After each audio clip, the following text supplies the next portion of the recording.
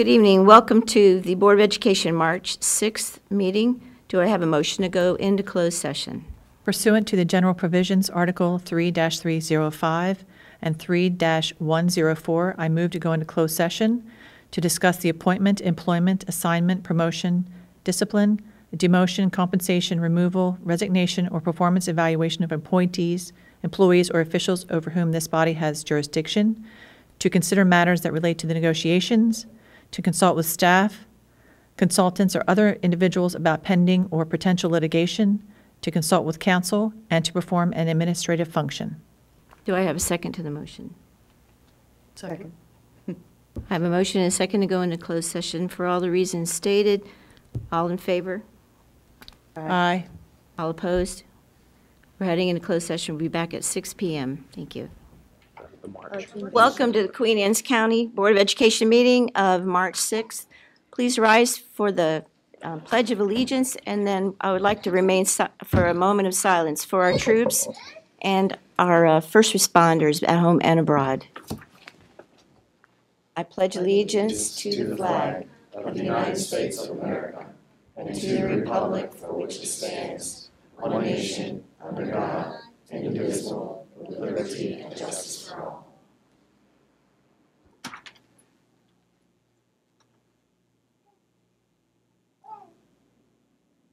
Thank you.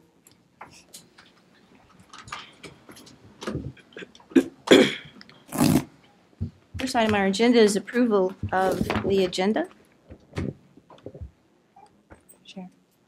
I make a motion that we amend our agenda to separate the February 6th and the February 13th meeting minutes.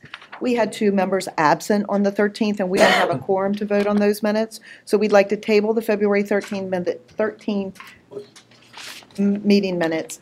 We will vote on the February 6th meeting minutes. So we just want to adjust the agenda to reflect only one set of minutes will be voted on. I second the motion.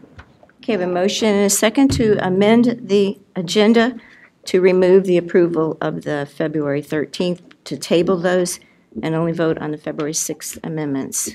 Mrs. Wright? Board members, please respond when I call your name. Captain Kelly? Aye. Ms. Harper? Aye. Ms. Morissette? Aye. Ms. Arlo? Harper? Yes. Thank you. I have 4 in the affirmative. Okay, so now I'll move into the approval of the minutes. I need a motion to approve the closed and open session minutes for February 6th. So moved. Second. I have a motion and a second to approve February 6th minutes. Mrs. Wright? Board members, again, please respond when I call your name. Captain Kelly? Aye. Ms. Harper? Yes. Ms. Harlow? Yes. Ms. Morissette? Yes. Thank you. I have 4 in the affirmative. Okay, now we have recognitions. Wonderful. So please, board members, join me up front.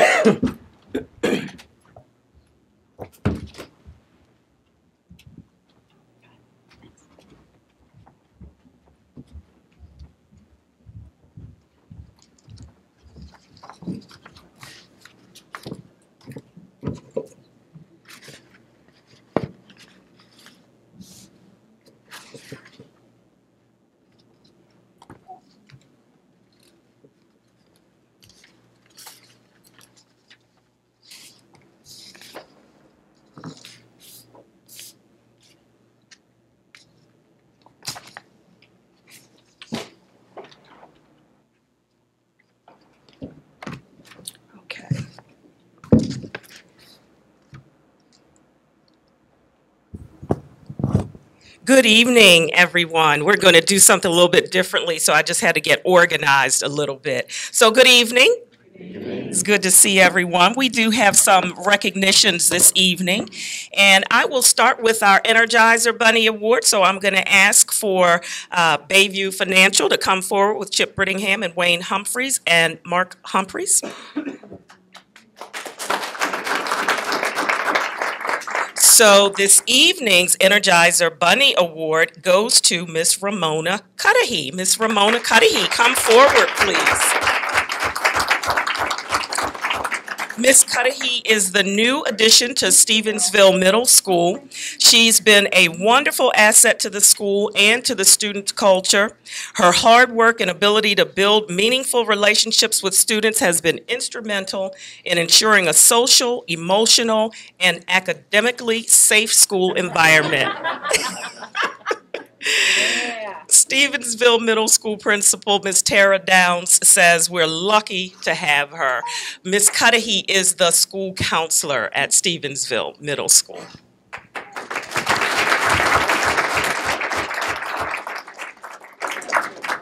And did you bring someone with you this evening? Ms. Downs is with me. Ms. Downs, please come forward. And I see we have Mr. Pfister doing photos tonight. So we're going to shoot down just a little bit. Come on.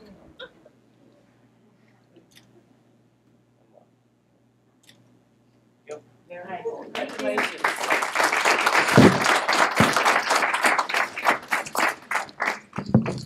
Next, we have our Difference Maker Award. We'll celebrate some students who've made a difference at Stevensville Middle School, and this is the part that's just a little bit different. We have several that we'll recognize tonight. So the Difference Maker Award goes to several young adults who've been working hard all year to achieve their goal, and their goal is to collaborate in order to make a change in the school environment where students feel welcomed, supported, and safe. So the committee collaborated with the Equity Focus team to create a positive school climate for students. And the following students are being recognized. So when you hear your name, students, please come forward. That is Olivia Kelly.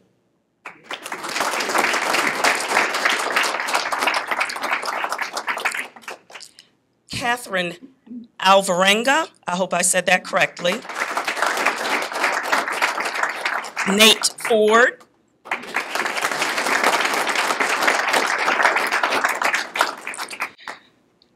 I'm going to fix me up on this. Trayton Jackson.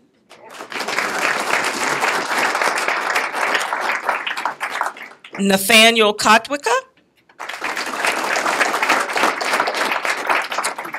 And Bushra Hussain.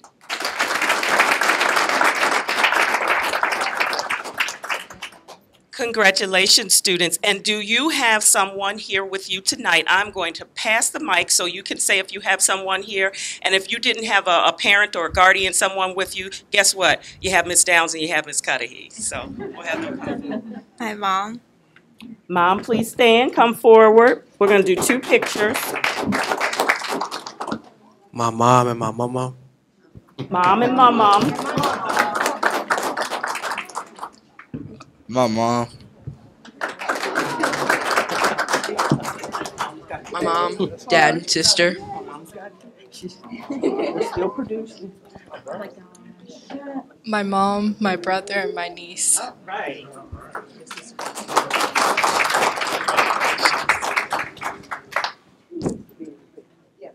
There you go.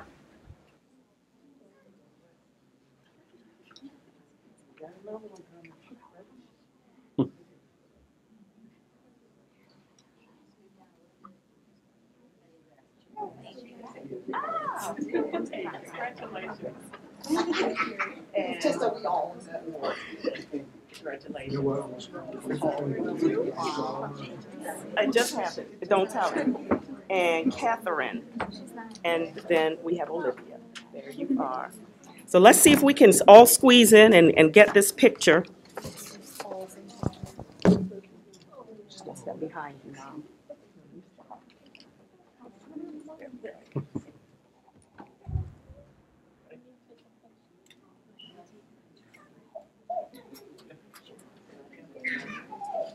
Congratulations. Well done.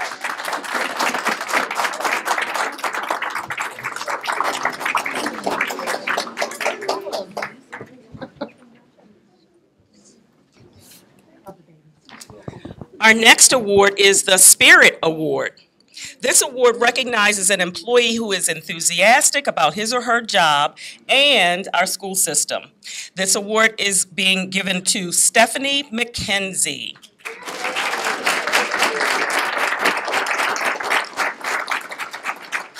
Mrs. McKenzie is enjoying her first year as an 8th grade history teacher and the coach of the Stevensville Middle School cheerleading squad. She works hard to create a positive culture for her students and her cheer team. She exemplifies someone who radiates enthusiasm, we can tell, and is dedicated to sharing that passion with both students and staff.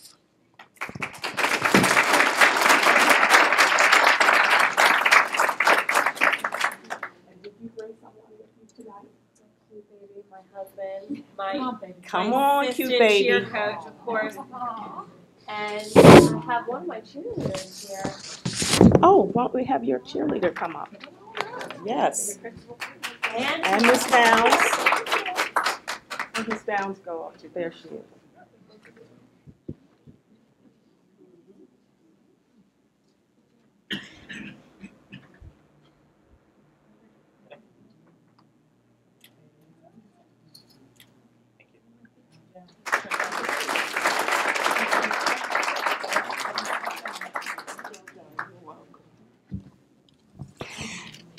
The next award is the Shining Star Award, and this award recognizes a Queen Anne's County Public Schools support person who shines.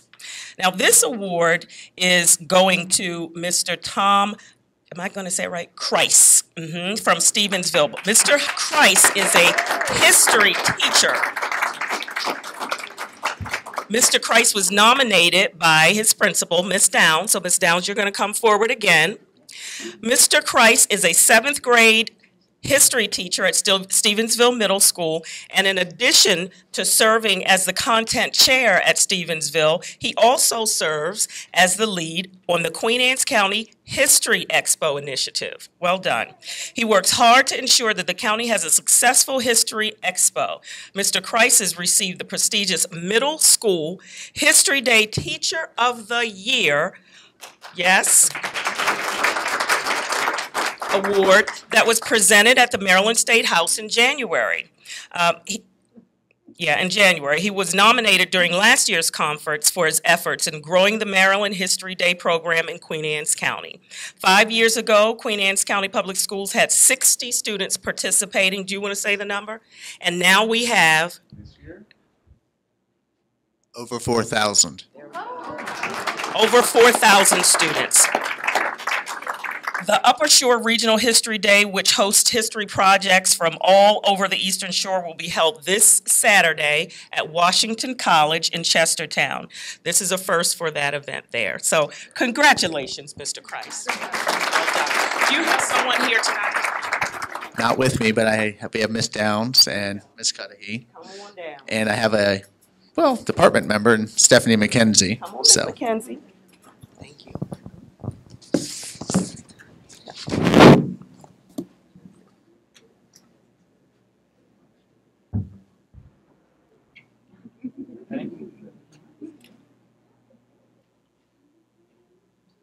Well done.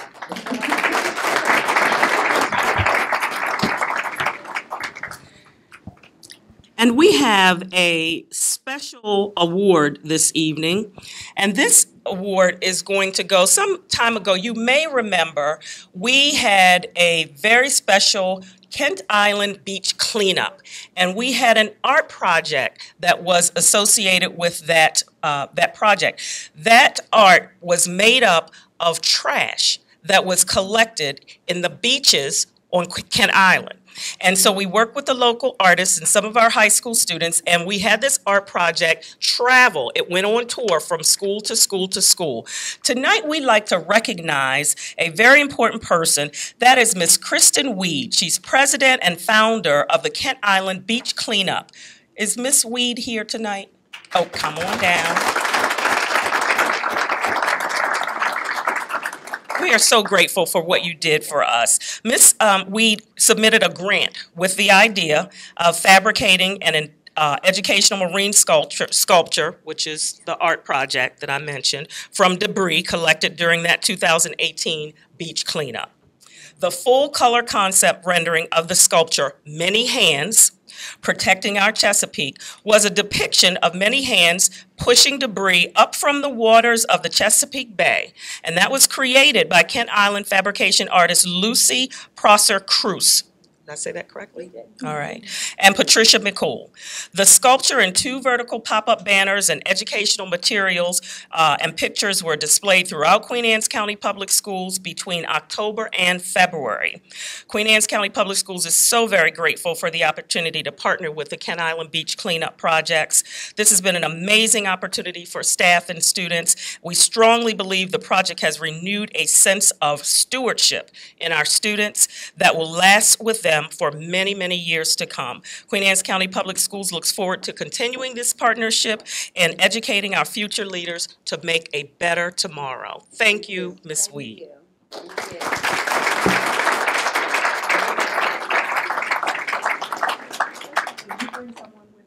I have family and 2 of my board members here. So please join us up front for a picture.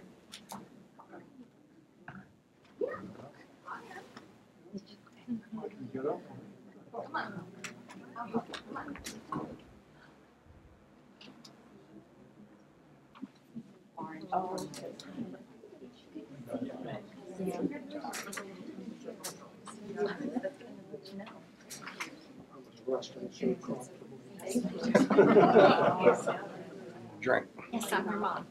Mom, that's Dad. Pleasure to meet you. Thank you. No script, but write your script in the future. Keep going. Okay. How are you? I was resting so comfortably. We could have come over to you. Okay?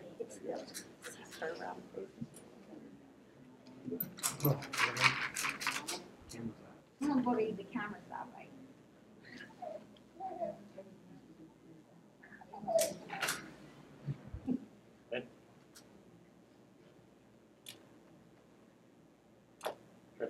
Thank you.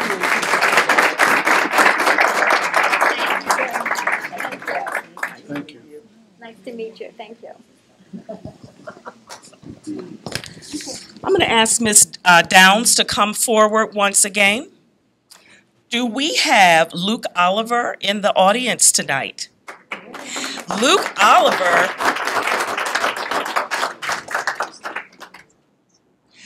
Oliver earns the Hero Award. Luke Oliver is a student at Stevensville Middle School, and we're going to have Ms. Downs to say a few words about Luke. Good evening. Luke Oliver is an 8th grader at Stevensville, and on his bus ride home, he noticed a student in distress, and he came in and made sure that that student had help, and was extremely brave when he was making sure the student was calm and felt comfortable. So we want to recognize him for the Hero Award at Stevensville. Congratulations.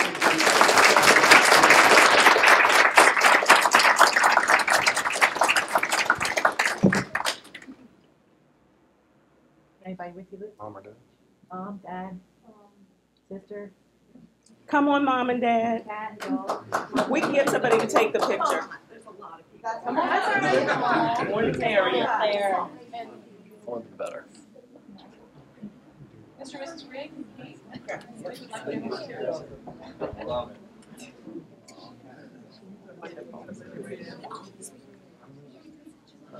I'm gonna take a picture. Hi, how are you? Good job.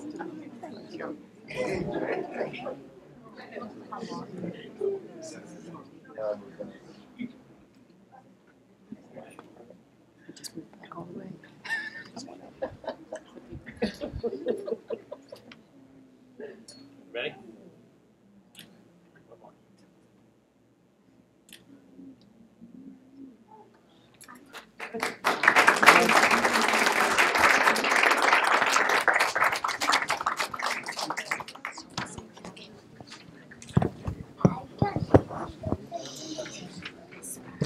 Good, how are you? Good, how are you? It's leaving so soon. I mean, this is the best part. Thank you.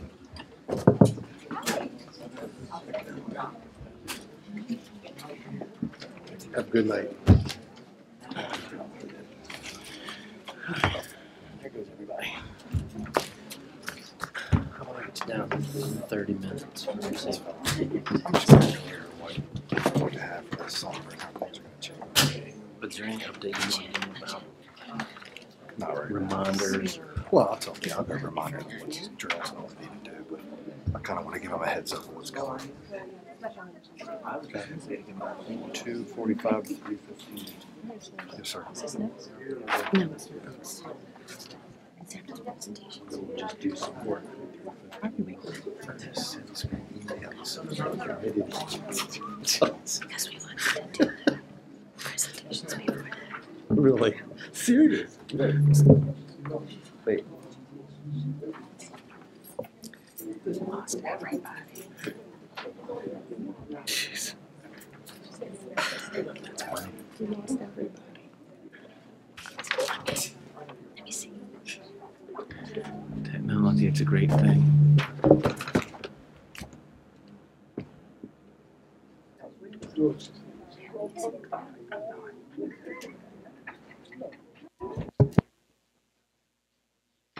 We can have another, we'll have another time. We'll have two, we got two, right? Times for, so we've got.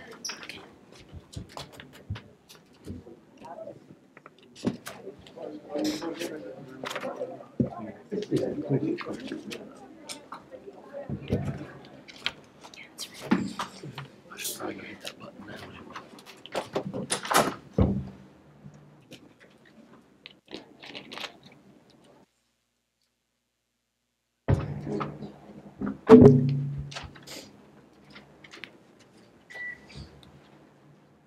Okay, next item on our agenda is the board involvement. For myself, I just wanted to bring up that we were able to go to I was able to go to the Open Meetings Act training that was held, and I was delighted to see the superintendent came in. The executive team did too. We try everything we can to make these meetings professional and in accordance with the law. So there was some good training involved in that. And it's real technical stuff, and we want to make sure we're in compliance. So a lot of people have attended, and I always joke that the executive team showed up, so they can always correct me when I'm screwing up the meeting. So, but I do appreciate their arriving, and so that we can continue to improve on the professionalism of our meetings. Anybody else have anything? I know we've been very busy with the budget and enormous other things, but Mr. Paluski and I attended a little get-together honoring all the recipients of, or the people who were nominated to be the Teacher of the Year for this year, and that was a nice event. Just describing to them what's the next process, and if any of them hope to go on to for the gala on April 12th. So that was a nice little event. Excellent. and that's sponsored by Fisherman's, right? Yes, it was. Thank you to the Schultz family for hosting that. Anybody else? Dr. King. Very good. So I've got quite a list here. February 7th, we had our school monitoring visits, and we've got several of those that I'll mention. So we visited Mattapique Middle School and Mattapique Elementary School, and we did several of them over the course of the month. On February 22nd, I'll just go through them now. We went to APA, Graysonville, Bayside, Stevensville Middle School, but that one was in association with the state superintendent visit. So we had Dr. Karen Salmon, and we had a state board member, Warner Sumter, who also joined along with Captain Kelly, and we visited several of our schools, and it was just a wonderful day. So thanks to all of those schools, the students, the administrators, and teachers who just made us feel so very welcome during that visit. And Dr. Salmon commented on how nicely things were run and how well-behaved the students were and engaged in their learning. So thank you to all for that. On February 13th through 16th, I was able to attend the AASA conference, which is a superintendent conference out in Long Beach in California. I was able to participate in administering or presenting in a session on environmental education. I serve as co-chair for the Superintendent's Environmental Education Collaborative, and we also took superintendents out on a whale watching trip during a storm. It was something. It was something. But we had a lot of fun, and we got some new partners. So Queen Anne's County is a partner, and we'll be looking forward to engaging in some wonderful experiences for our students. On February 20th, some members of my executive team and myself, we joined, we had a meeting over at the Liberty Center. We met with Mr. Todd, Mr. Moan, Mr. Seaman, and Nicole Hefner, and we had an opportunity to give them some idea of our needs in terms of budget requests. Not anything final like what we're going to hear tonight, but just to give them some idea. That's a regular meeting that we have at this time of the year every year.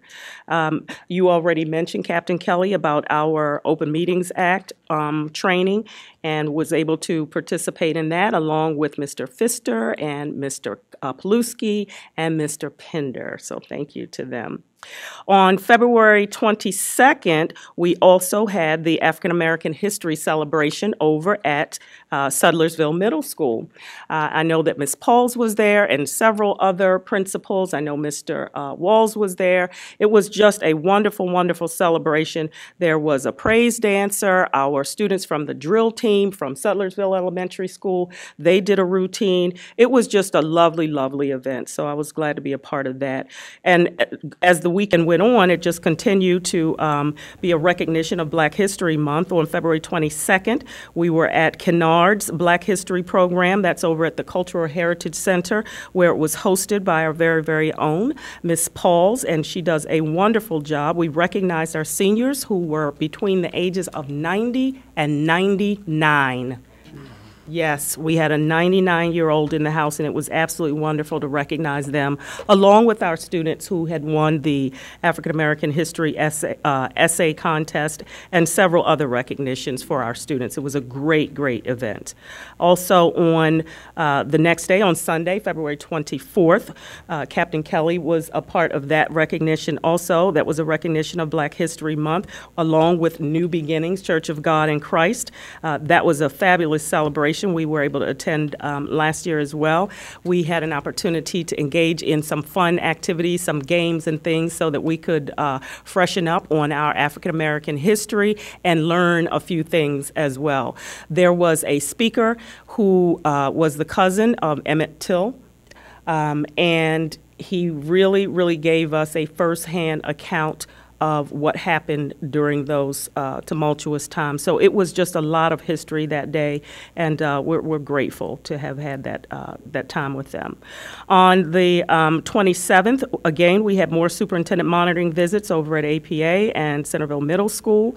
I sit on a task force for discipline for the state, and I had that meeting on the 28th where we had a panel of teachers, and we were able to have one of our very own, Miss Natasha Wright, who is the mother of our very own Ariel Miles. She was able to participate on that panel, and we talked about discipline and how the laws in Maryland are impacting what happens in schools and in classrooms, and Ms. Wright did a wonderful, wonderful job representing us.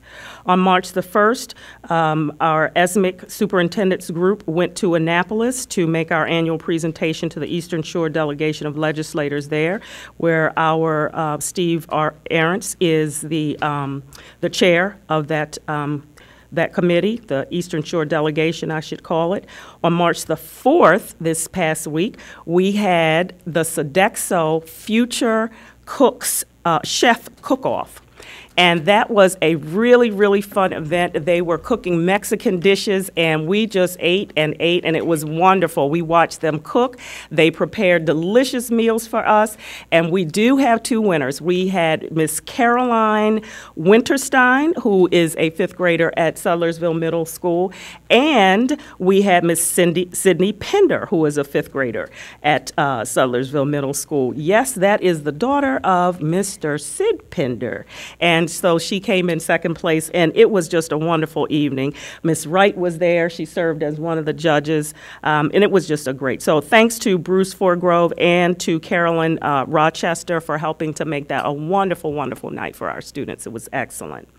And so that brings us to more superintendent monitoring visits. We were able to go to Queen Anne's County High School and to Kennard yesterday, and we have seen some wonderful instruction. Our teachers are looking for new ways each day to engage our students and really to help our students to perform to their very best. So we should all be very proud of what's happening in our schools.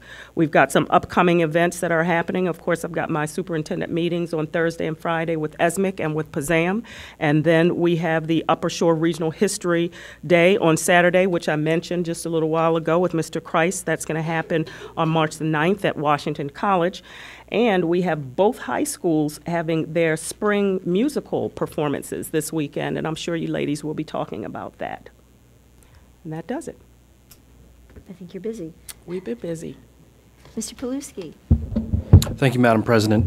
Many of the things that I was going to address as well have already been suggested by either board members or by the superintendent. We're finishing up. We have 2 more schools left for our school monitoring visits. Those will take place next week, Bayside Elementary School and Stevensville Middle School. So you can expect sometime probably this late spring, we'll provide you with another update of some of the strengths that we're seeing across all of our schools and some areas that remain challenges. The only thing that I would like to add is that Mr. Tully on February 22nd and I visited leaders from Anne Arundel County Community College. We had a great visit with them. We're looking to develop an MOU so that we can expand more of our opportunities for our students here in Queen Anne's to also experience some higher education courses and specifically some areas that currently can't be offered. So we're looking at those partnerships, so we hope to develop that MOU very shortly. Thank you. Thank you, Mr. Paluski. Is that for a dual enrollment type of Yes, initiative? exactly. We're looking at dual enrollment, dual credit, also a potential early college program with them as well. They have a variety of different exploratory programs. So if a student, let's say, is interested in business, but they don't know what path in business, so there's a lot of opportunities so students don't have to begin a whole series of coursework to figure out that they don't want to be an accountant. They want to be an entrepreneur. So we just found some great opportunities. So we look forward to bringing that MOU at some point, hopefully this spring, to the board as an update and to continue to expand upon the superintendent's vision of more access to opportunities. Great. Glad to hear that.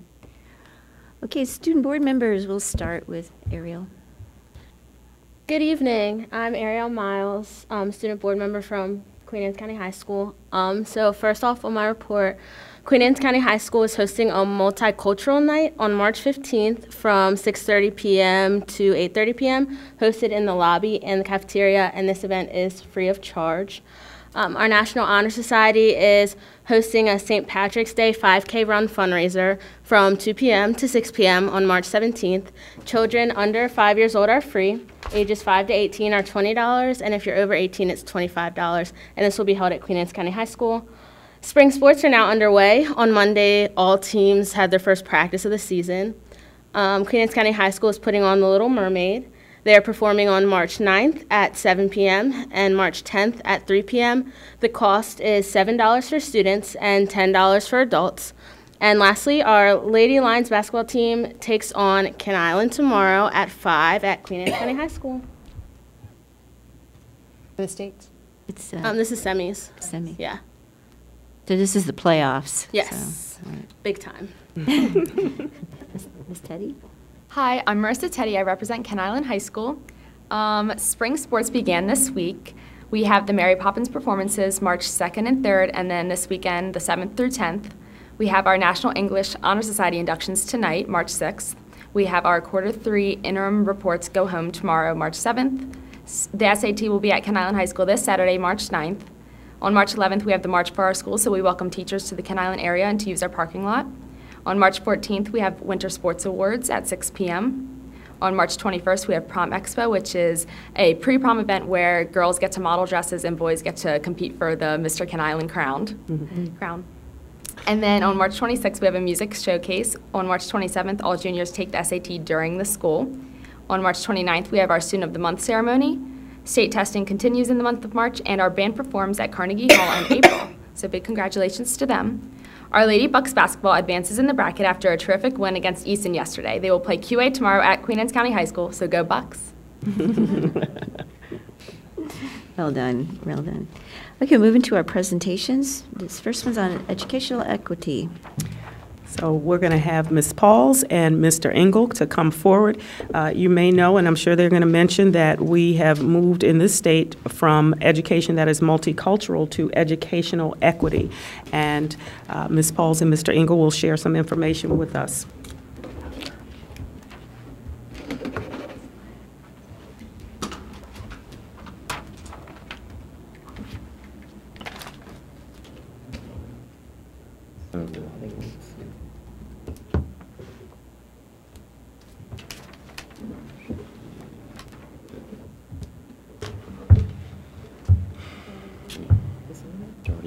It's already on the bottom.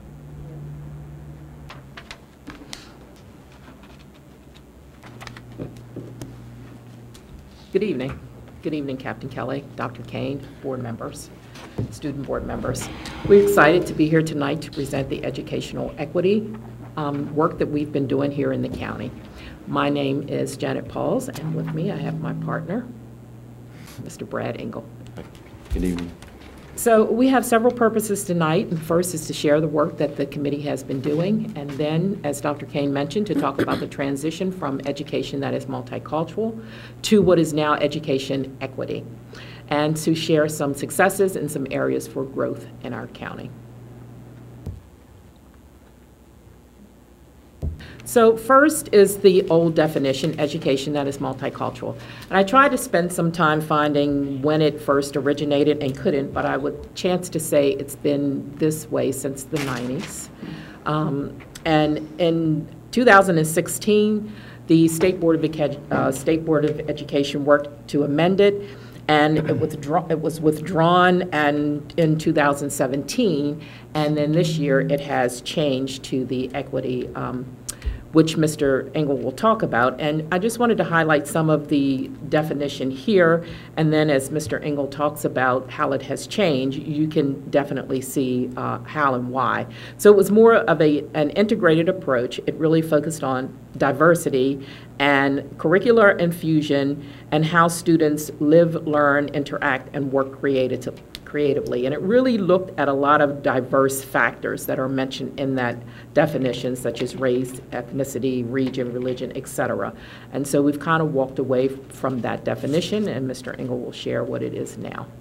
Yes, we're very excited about this new definition and educational equity, because it means that, as is defined, that students have access to the opportunities, resources, and educational rigor that they need throughout their educational career to maximize academic success and social emotional well-being. So we like that they've added all these pieces, and understanding that, we're looking at the cognitive, social, emotional, and physical abilities of students, as well as their ethnicity, family structure, gender identity, expression, language, race, religion, sexual orientation, and socioeconomics are all kind of key to this new definition. So we're very excited about moving forward with this work. Sort of just an overview of the structure and where we are with educational equity. We're very fortunate. We have an outstanding relationship with the Queen Anne's County Local Management Board, and they have provided lots of funding and lots of support through Mike Clark and Joe Gravitz and the group. We have the Multicultural Proficiency Committee, which has had a lot of activities and a lot of interest and a lot of great conversations. And speaking of conversations, through our committee, we've had our conversations on race that many of you have attended. We've had 7 over the past few years, and we think these are great opportunities for students and parents and community members to engage in these important conversations. We have our Educational Equity Committee that is now co-chaired by Ardina Hamilton and Rondell Sorrell. And as we look at these issues, and we have our annual Celebrating Diversity in Youth event that we hold every year, where we get a chance to recognize students who are really moving this work forward, and that's really where the critical piece of it. We have some guidance from MSDE, and so we are currently working on a disproportionality action plan, obviously implementing the new educational equity regs, which talk about having the lens of equity in everything that we do. And we'll talk a little bit more about that, but that is very important, whether it's a meeting, whether it's a classroom, having that lens of equity involved in everything that we do. So again, we're very excited about this. And from the school system's point of view, we have 2 initiatives this year. One is the Cameo Group. They have been working with the administrators and supervisors throughout the school year. We have 4 schools identified as target schools: Mattapique Elementary, Sutlersville Elementary, Stevensville Middle School, and Queen Anne's County High School. And they have been working with each of those schools to look at continuous improvement. They have created site-based equity teams. They have met with those teams at least twice, 2 full days, and they have another day coming up, I believe, in April to meet with those teams. It's job-embedded professional development, which we know is the best way to make change. There's lots of coaching that is involved, and each school is developing their own equity plan that is unique to their population and the needs of their school, and it has gone very well. And then both of the high schools have worked with equal opportunity schools this year, and those teams began by collecting some data. Surveys were administered to staff and to students. As a result of those surveys, they created equity pathways, which were reports that analyzed that data. They talked about different views on equity, mindsets on equity, benefits and barriers, and the main focus is to increase student participation in AP classes, and it would be those students that usually would not take one of those classes. Some of the data was that 84% of students at Queen Anne's County High School felt as though they were able and would like to pursue further education in a 2-year or 4-year college, and 88% at Kent Island High School. And then they identified specific kids, and each of those kids, they created a plan for them. And they had insight cards with their goals and their interests and any barriers that they might have.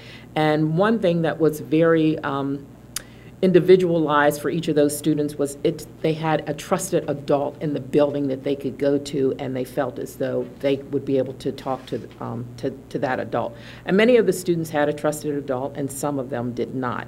So there were about 50 students identified at each of the high schools that would fit the criteria for an advanced level class. And now that each of the schools are developing outreach plans and support plans to reach those families and find ways to bring those students into the honors classes. And we just had a meeting actually on Monday and Tuesday at each of the high schools, and then we just had Queen Anne's County High School's monitoring visit, and they have met their goal and probably will surpass their goal of having 50 plus students.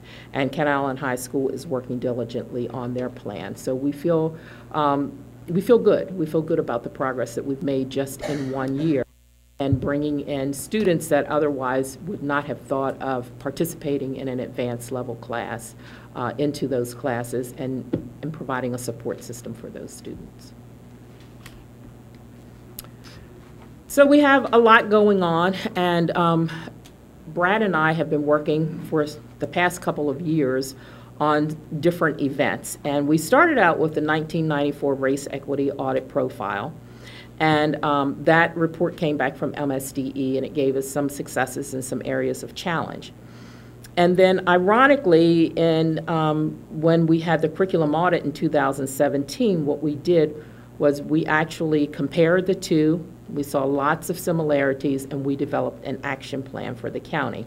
But in between those times, the LMB had reorganized their Cultural Proficiency Committee, as Mr. Engel spoke to, and then we started to have some system-wide professional development as well. So with that action plan, one thing that resulted was the Innovation Center was created to address the issues in the audit.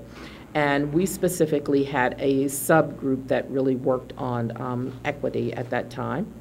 And then, as Brad said, we had the conversations on race, and at least three of those were just for educators. And the last one that we had over 150 plus attending. And each year, we go back and revisit the action plan because it is data-driven, and we make some adjustments as needed. And then, as Ms. Inkle said, we also have the monthly, what used to be Education That's Multicultural Committee meetings, but now are educational equity meetings. We really try to focus on having the lens of equity in everything we do. Again, we talked about the equal opportunity schools, the Combio professional development. We have two schools, the APA and Mattapique Middle School, who are doing a restorative practices pilot and having success with that. We do have minority achievement coordinators, and Ms. Riggs was here tonight with her family. She is the one at Kent Island High School, and we have Ms. Sykes at Queen Anne's County High School. And then for human resources, we really try to focus on the fact that all interviews, the committee should be representative of our county population. So it should be a mixed group of folks sitting around that table. And then, of course, we can't talk enough about how successful we were with our Challenge Day. The first Challenge Day was held at Queen Anne's County High School, highly successful. This year was brought to each of the 4 middle schools, and I'm a huge supporter of Challenge Day. And on March 29th, we're going to be, Dr. Kane's going to be joining us. We're going to be going to Bowie State University. We're going to be taking 40 of our seniors, and we're very excited because many of the students attending, if they bring their transcript and their application, will get accepted on the spot. And so we're very excited about having that opportunity. And that is a partnership with the Alpha Kappa Alpha sorority. They're going to be coming as well and joining us on this trip. We've had some professional development for bus drivers, and I spoke about the reducing and eliminating disproportionality, a local action plan for the Queen Anne's County school system that we are working on. Curriculum and supervisors, instructional practices and materials, and school equity walks, and we've mentioned the Sunday supper conversations on race, and the Gals and Girls Read. And as I said, the old COMAR, which is the ETMC, is going to be repealed, and then the new regulations are going to be approved on, I think, May 21st. It'll be final, but it's all set for approval. Again, reiterating that the lens of equity should be a part of everything that we do. It should be a part of every agenda, every classroom, every school-home relationship, every PD, all school climate initiatives, and again, everything that we do should have that lens of equity involved. A quick question: in the individual schools, have they been talking about the lens, or have we got it down to that level yet? Well, we have not, and so I think what we need to do is we need to meet and we need to sort of talk about what that's going to look like. Like I said, I think it needs to be in everything that we do, and start having that conversation and putting it everywhere. And what does that mean to have that lens of equity? Yeah, so we need to define that, what that means. And I'm still learning this. We're still learning this. And I think some of the schools who've been working with Combio may have a head start because they've had some equity walks in their building. They've walked through each of the classrooms and looked at some equitable practices. And I know, for example, at Mattapique Elementary School, after their team met and they had their equity walks, some of the teachers realized some very minute changes that they could make, such as if their classroom was representative of all of the students.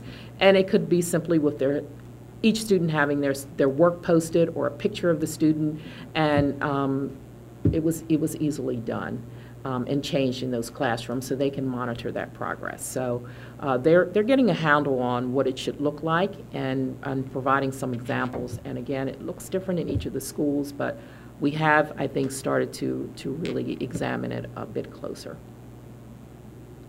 Great. Does anyone else have any? Can you explain what the restorative practices pilot is? Well, yeah, it's a model, and it's a way of restoring a relationship. And it's used oftentimes with student discipline. If there's a discipline infraction and there's some kind of damage, either a relationship or some other destructive event has happened, it's bringing the parties together in a healing manner, and it can be done in a circle, it can be done informally, it can be done formally, and you have to be trained in restorative practices. So you have to get somebody who gets the training. They come in and they sort of mediate. It's a form of mediation where you bring people together. It doesn't work where there's a imbalance of power. So in other words, this situation wouldn't work for a bullying situation. But if there's a conflict between two students or something happened and there was some kind of damage, yeah, then it's a way to bring people together and restore the relationship. Because, you know, oftentimes we have disciplinary infractions and a consequence and maybe a suspension, but I mean, how are we sort of restoring what happened? And this is a way of doing that. So that's Works just well with staff as well, too. Yeah. I've seen it work with staff, and we get their consent, first of all, before we bring the parties together. Yeah. And they have some guiding questions that they pose to each of the participants, or if it's a group of folks, to really try and see where the breakdown was, and a lot of times it's just in communication or something that happened, and they're able to walk away. It's called restorative because they're able to walk away feeling that usually they've accomplished a goal of healing. And restoring confidence. It's restoring confidence in themselves and the system. Yes. Right, that's right. And students and relationships. can... And relationships, yeah. Students are able to speak and sort of share how they feel. And if they were hurt by somebody, they can talk about that. So and we have trained staff that do this mediation, or you bring somebody in? Well, we have done some schools and we've had some administrators. This hasn't been a countywide effort, but we do plan on doing that. I know, again, Dr. Kane is a big supporter of this, you know, to get this off the ground. So we've piloted at some schools. We did a lot at Anchor Points Academy there, and but it's not something that's system-wide, but that's our intention, is to do that. Yeah, we wanted to start small to see if it was making a difference. And one school, Mattapique Middle School, Dr. McCoy is trained and has done some sessions at her school. I actually had the opportunity to sit in on one, and it worked well. Thank you. So part of the work of the Discipline Task Force with the State Department is looking at restorative practices and, you know, other social emotional learning and those kinds of things, just to really have a toolbox of things that school districts, schools can use to ensure that as we discipline, we're teaching, and that we are not exacerbating an already disproportionate set of data in terms of which students are disciplined, which are not, and who is disciplined more frequently, those kinds of things. So, you know, it would take, and we still have lots of work to do on that committee, but it would take a mammoth effort for, you know, every school system in the state to engage in one program, because we already know one thing may not work for everybody. So it's right now about doing the research and ensuring that we know that there are tools that we can use to teach behaviors without destroying relationships. In that vein, some of the representatives, political representatives, have brought forward legislation, are looking at legislation that pertains to restorative measures. And mainly what the superintendent said, that, you know, and the whole thrust is a mistake they make in high school shouldn't necessarily push them into jail. You know, they're trying to intervene in that process. And so when I heard you, when I read about restorative practices, they're actually figuring out a way to mandate that legislatively right now, right, to be sure this kind of disciplinary action and all it is looked at in that vein, not necessarily just punish them, you know, school to jail or whatever they call that. They don't want that to happen. Because they're kids and they're going to make bad decisions. That's right. Part of growing up, and we have to help them, support they're them. Knuckleheads. And some of the things they do for no reason, you know.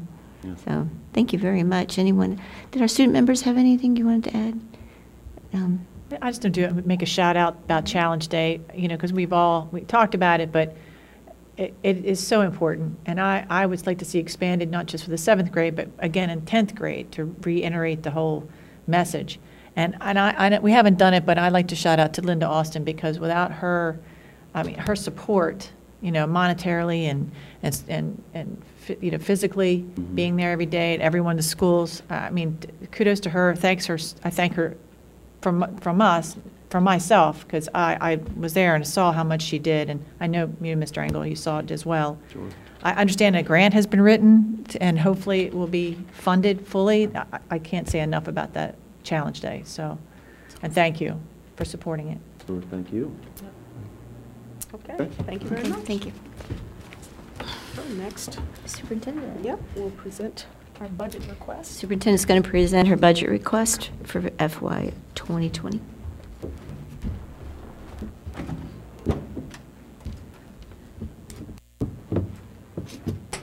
Mr. Pfister. You want me to sit here? Sure.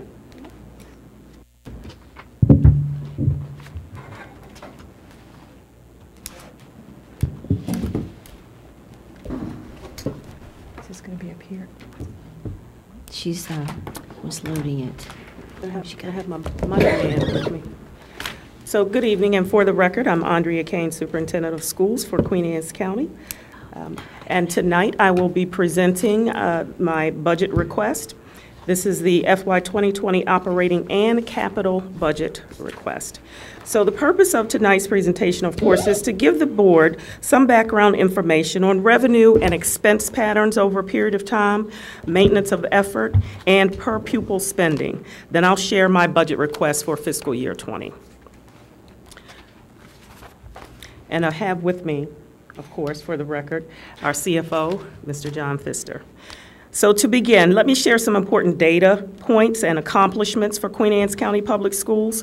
Some of the points I'll mention may sound familiar and some may be new information for you and our listening audience. We have some things to celebrate and some areas which require growth, of course.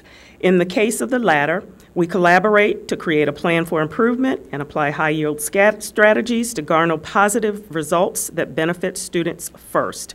As I present the FY 20 budget request, you'll notice a consistent message, and that is focused on our compelling why, which is our students.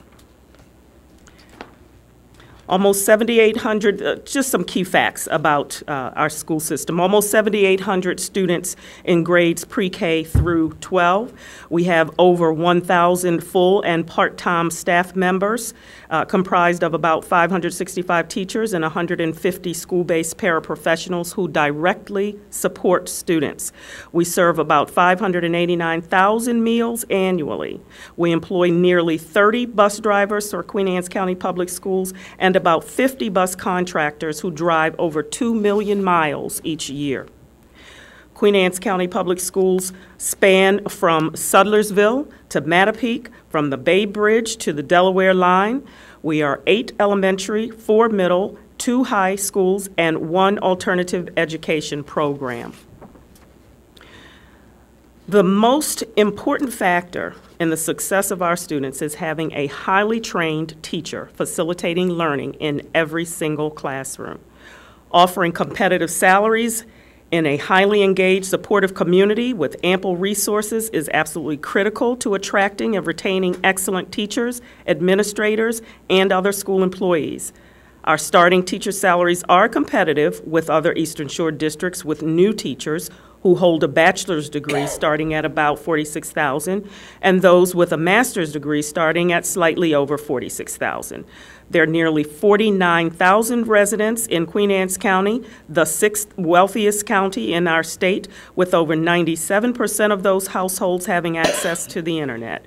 And let's not forget that Queen Anne's County Public Schools is the largest employer in the county, providing resources and revenue back to our county in the form of well-prepared human capital, our students, ready to work, support economic development, and give back to the community. There is no better return on our investment. This slide shows teacher salaries across the state, and granted it is difficult to read. It will be accessible online after this presentation is over. Notice that Queen Anne's County Public Schools is lower than the state average in teacher salaries, but we fare better than many of our neighboring Eastern Shore counties.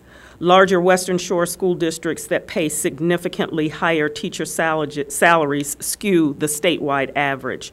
But overall, Queen Anne's County Public Schools is quite competitive with regard to our teacher salaries. And yes, there are many great things happening in Queen Anne's County Public Schools, so let me share some of those great things that are happening. As you know, the new Maryland report card was released this past December. Queen Anne's County Public Schools earned high marks as evidenced by our star ratings. Schools could earn between 1 and 5 stars. Nearly all Queen Anne's County Public Schools earned 4 or 5 stars, and we have one school that earned 3 stars, and we are working on that. For the third year in a row, you may have seen the press release, Queen Anne's County Public Schools is leading the state with the highest graduation rates. All schools are actively engaged in efforts centered on equity, as you just heard the presentation from Ms. Pauls and Mr. Engel. I'll speak about 3 of those significant efforts. 2 you have heard about tonight. Equal Opportunity Schools. That really started as a nonprofit organization which is dedicated to assisting school districts with establishing infrastructures, policies, and procedures which are necessary in order to realize positive outcomes for students who are historically underrepresented in advanced level courses. Our partnership with EOS involves examining and developing the learning culture within our 2 high schools and developing strategies to increase participation of minority students and students that live in poverty in challenging high school coursework. Another is our work with the Cambio Group, which you've also heard about. They lead our cultural proficiency training and support schools in creating more equitable learning outcomes by ensuring that teaching and learning process is focused on the following essential elements, and those include cultural proficiency, equity, and those things that you've heard about tonight. We also are working with the DataWise improvement process. That is an 8-step process for using a wide range of data resources to improve instruction.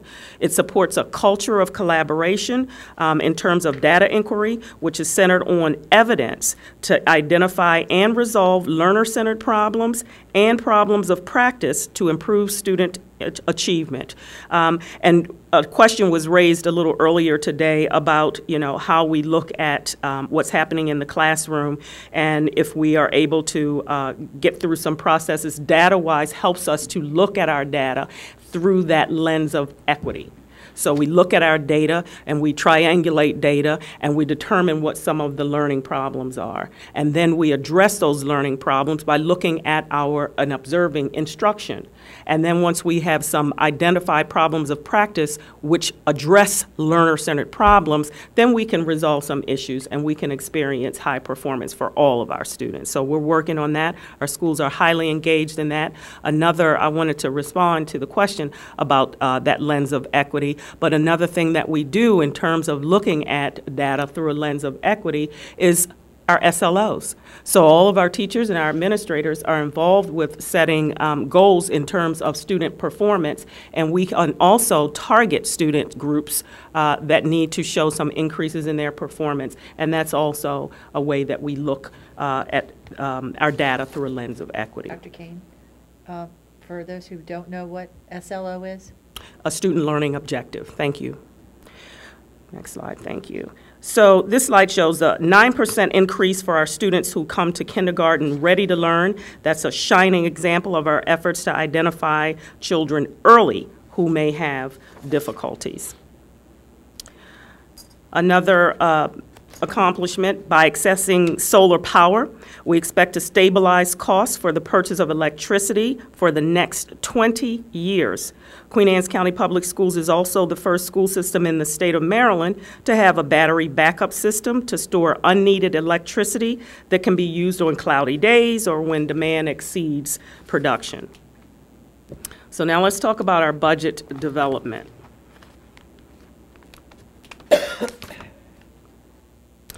In an effort to ensure alignment of our budget with our district goals and priorities, we should first talk about our 5-year strategic plan efforts.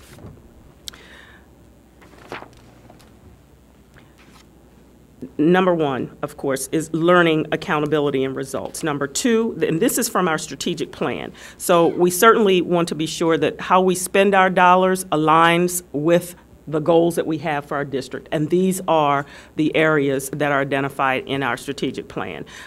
So again, learning, accountability, and results, safety and security, operational effectiveness, human capital, and the last one is community partnerships and engagement.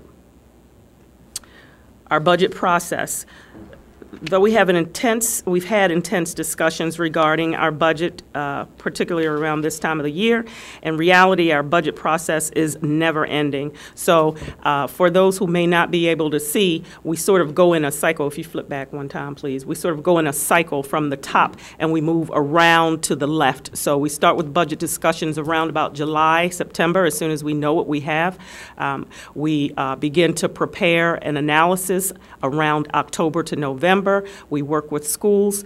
We have some budget decisions that we start to make to narrow requests right through December and February.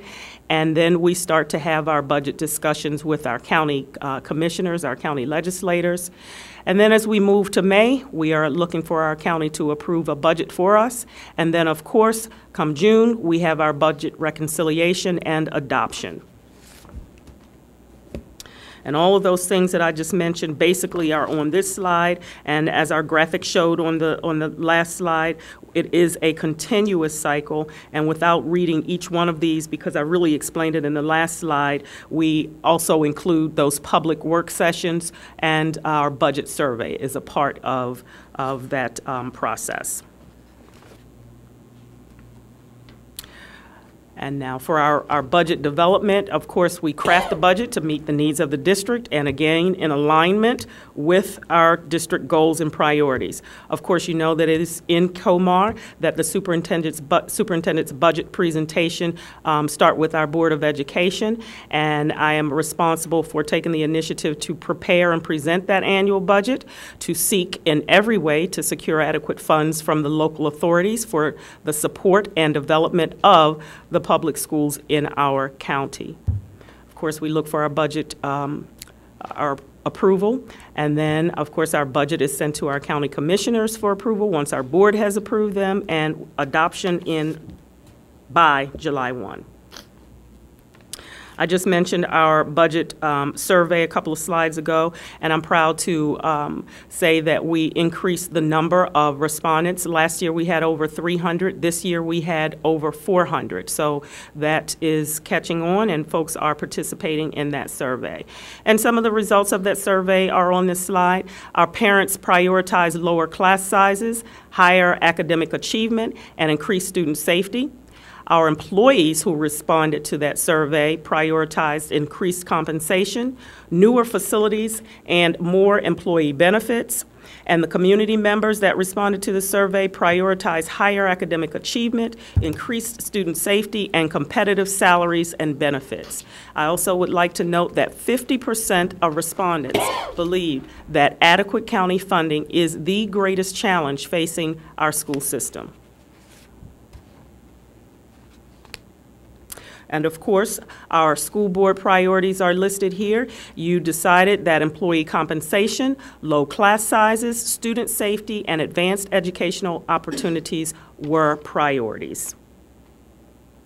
Hang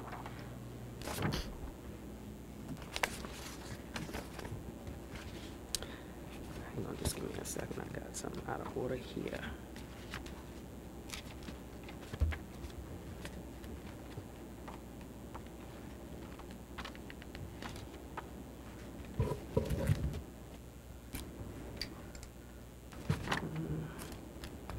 All right, and so this slide, as you can see, shows that most of our funding comes from our county and state resources. Any federal money that we receive is restricted for certain purposes, such as Title I and IDEA, which is associated with special education services. So about 35% comes from the state, and about 58% comes from our local government. As we look at our budget by object, you will see, once again, 85% of our budget is encompassed by salaries and benefits. 85% of each dollar budgeted goes toward salaries and benefits. Queen Anne's County is the 6th wealthiest county in the state of Maryland, and our wealth per pupil continues to increase. Yet, we consistently fall among the lowest in the state in per pupil funding. As shown here, Though some progress was made during FY15 and 16, we start to slip back down to the 20th in the state in terms of our ranking cost per pupil. Our fund balance. This slide shows what Queen Anne's County Public Schools holds in fund balance as of the end of fiscal years 2014 through 2018. There are two lines that make up our fund balance: the assigned and the unassigned. The assigned fund balance are funds we have to hold in reserve to cover costs such as annual leave accrued but not yet paid, encumbrances, purchase orders, outstanding at year end, and future insurance costs. The unassigned fund balance are the funds we have to cover any unexpected cost or budget overruns. As you can see from this table, our overall fund balance averages around 3%, but our unassigned fund balance is around 1% of our total budget. The Government Finance Officers Association, or GFOA, best practices recommends 2 months of operating expenses as a reserve. Even taking salaries out of the equation, based on GFOA recommendations, our unassigned fund balance should be approximately $2.5 million. So yes, we have less than half of that recommendation. And it is, not something that we are happy about, but we have had to dip into our fund balance in order to balance our budget for the last several years. Now let's talk a bit about maintenance of effort. Maintenance of effort is a funding level imposed on counties by state law. The law requires county governments to provide as much funding as they did in the prior year on a per pupil basis. So the county is required to provide as much as they did the year before. We know that. The local contribution for FY18 and 19 was $0 more than the minimum level required by maintenance of effort law.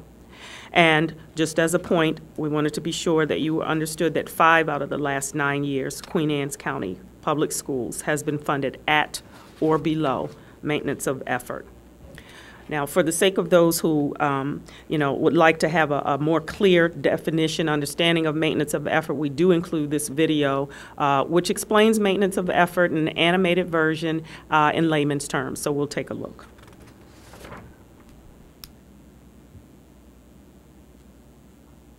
Meet MOE. Hi there, I'm MOE. MOE stands for Maintenance of Effort, a state of Maryland law signed in 1984. It requires local governments to provide, at a minimum, the same level of education funding per student from year to year. MOE sounds like a solid plan to protect education funding, right? Well, not exactly. Maintenance of effort is a misnomer. MOE only maintains the same level of educational services if costs remain the same, and costs rarely stay the same.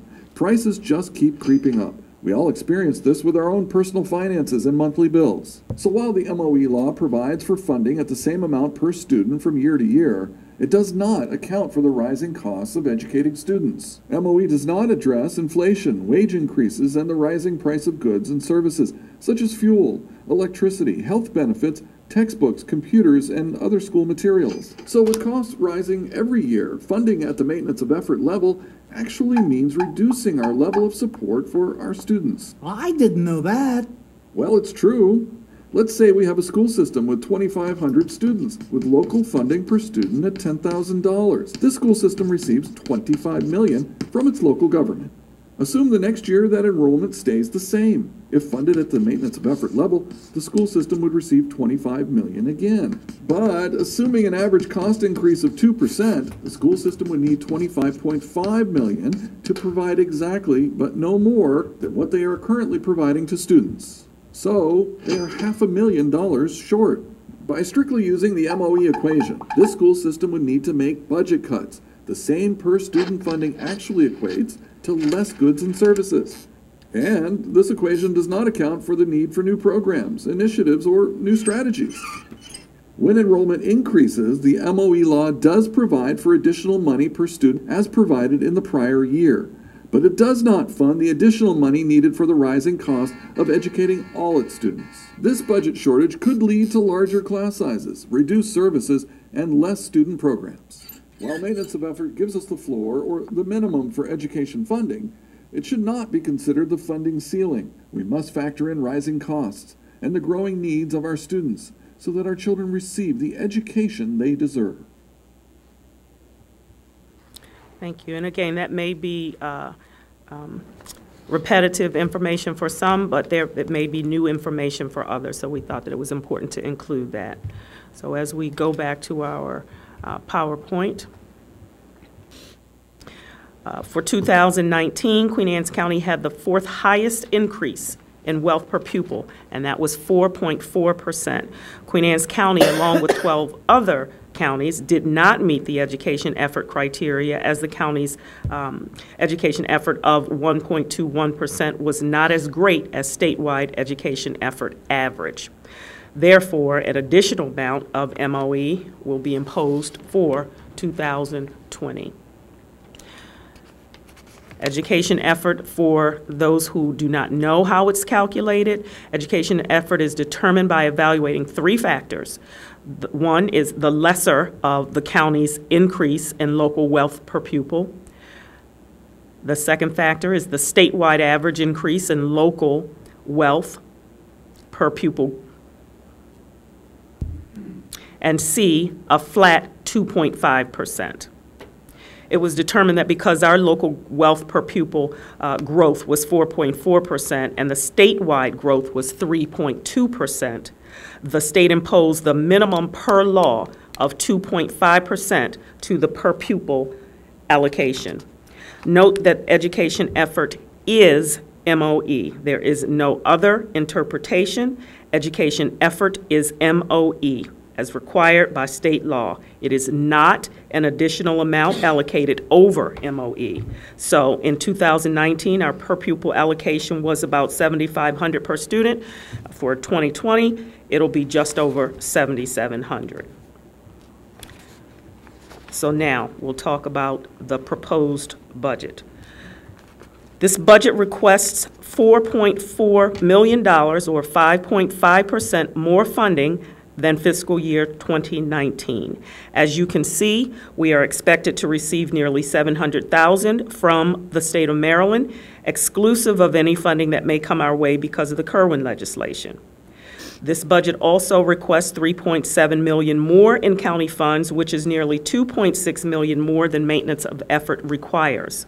As a matter of information regarding Kerwin Commission legislation, the state and House bill released the state and the House released the bill aptly named "The Blueprint for Maryland's Future" on yesterday. So please stay tuned for more information on that. Our fiscal year 20 budget requests are organized by funding priorities. So as I mentioned a little while ago, we aligned our budget requests with our district strategic plan goals and priorities. We're going to talk about them in terms of mandatory cost, which are those required by law, statute, or contract. It includes negotiated agreements, health insurance and other employee benefits, vehicle insurances, and contractual increases. It also will, you'll see that it is segregated by cost of doing business, which must be provided in order to maintain current operations. That includes compensation increases, staffing requests to maintain class size, and budget right-sizing. Our funding priorities also include program continuations, and that's district initiatives that have multi-year implementations. Some examples include Equal Opportunity Schools and DataWise, which we just talked about. Also, additional considerations in program enhancements, which include new initiatives or programs not currently being offered or expansion of current needs. And an example of this will be the virtual academy pilot or the maintenance staffing. Now, as you saw earlier, the district's 5 progress indicators or strategic plan priorities drive this budget request. From this illustration, you can see that, in fact, the entire $4.4 million request directly ties to these 5 goals. The first goal is the strategic goal, and that is learning and accountability and results. And within that goal, the requests include current classroom staffing overhires, and I'm happy to explain what those are. We hired a teacher to reduce class sizes that grew beyond what we thought they would once school got started, or right as school started. So one of those positions went to Kennard Elementary School. You may be familiar with the situation in class sizes for unified arts, particularly in the area of music at Centerville Middle School. And we also had a teacher, and we also hired a teacher for Stevensville Middle School. So those are the 3 overhire positions. We have requested 4 positions in this for FY20, and those are school-based positions that are required to address class sizes. We have asked for $20,000 in materials of instruction to supplement our science curriculum, stipends for curriculum writing in the amount of $10,000, and equal opportunity schools to continue that contract with our 2 high schools for $30,000, and the virtual academy pilot for $107,000, just over $107,000. The second goal is safety and security, and our requests include $28,000 for security maintenance contracts. That's for cameras and security equipment. We're asking for $8,000 for athletics officials. We're asking for about $100,000 for facilities and building services for maintenance contracts and supplies. The third goal is operational effectiveness, and we are asking for $180,000 for our transportation bus contracts, which is our current contract ends at the end of this school year. Transportation for a new bus route for Kent Island, for the growth that's experienced there, for $29,000, and transportation for 2 late buses for Kent Island High School. We currently have buses for Queen Anne's, but not for Kent Island, and we need to rectify that. Goal 4 is human capital, and in that area, we're asking for $43,000 to continue with our teacher retirement cost, health insurance at just over $270,000, compensation for settled agreements that we already have in place, $473,000, almost $474,000, compensation available for negotiations at about $2.4 million, and then compensation to increase compensation which has not been adjusted for probably about 20 years for substitutes and home hospital teachers. We are not making any additional requests in the area of our 5th goal, which includes community partnerships and engagement, but we wanted to give really a recognition to some of our partners that are out there in the community supporting our schools and really working to ensure that we give our students some really good experiences, and we just wanted to recognize those many, many partners. Now, this is where the tough decisions needed to be made. In any budget process, tough decisions have to be made to balance between need and a reasonable request. Some of those requests include additional school-based staffing needs, additional school-based materials of instruction, curriculum and instruction, that's for software, materials of instruction, stipends, additional maintenance staff, additional facility and maintenance needs, an internal audit contract that's centered around the legislative audit recommendations, and those come to a total of about $1.3 million. All of those items are easily justified as a needed or necessary priority. However, we are also aware of the fiscal constraints of our county. We had to make tough decisions after many hours of discussion and deliberation. We will not include any of those items in our fiscal year 20 budget request.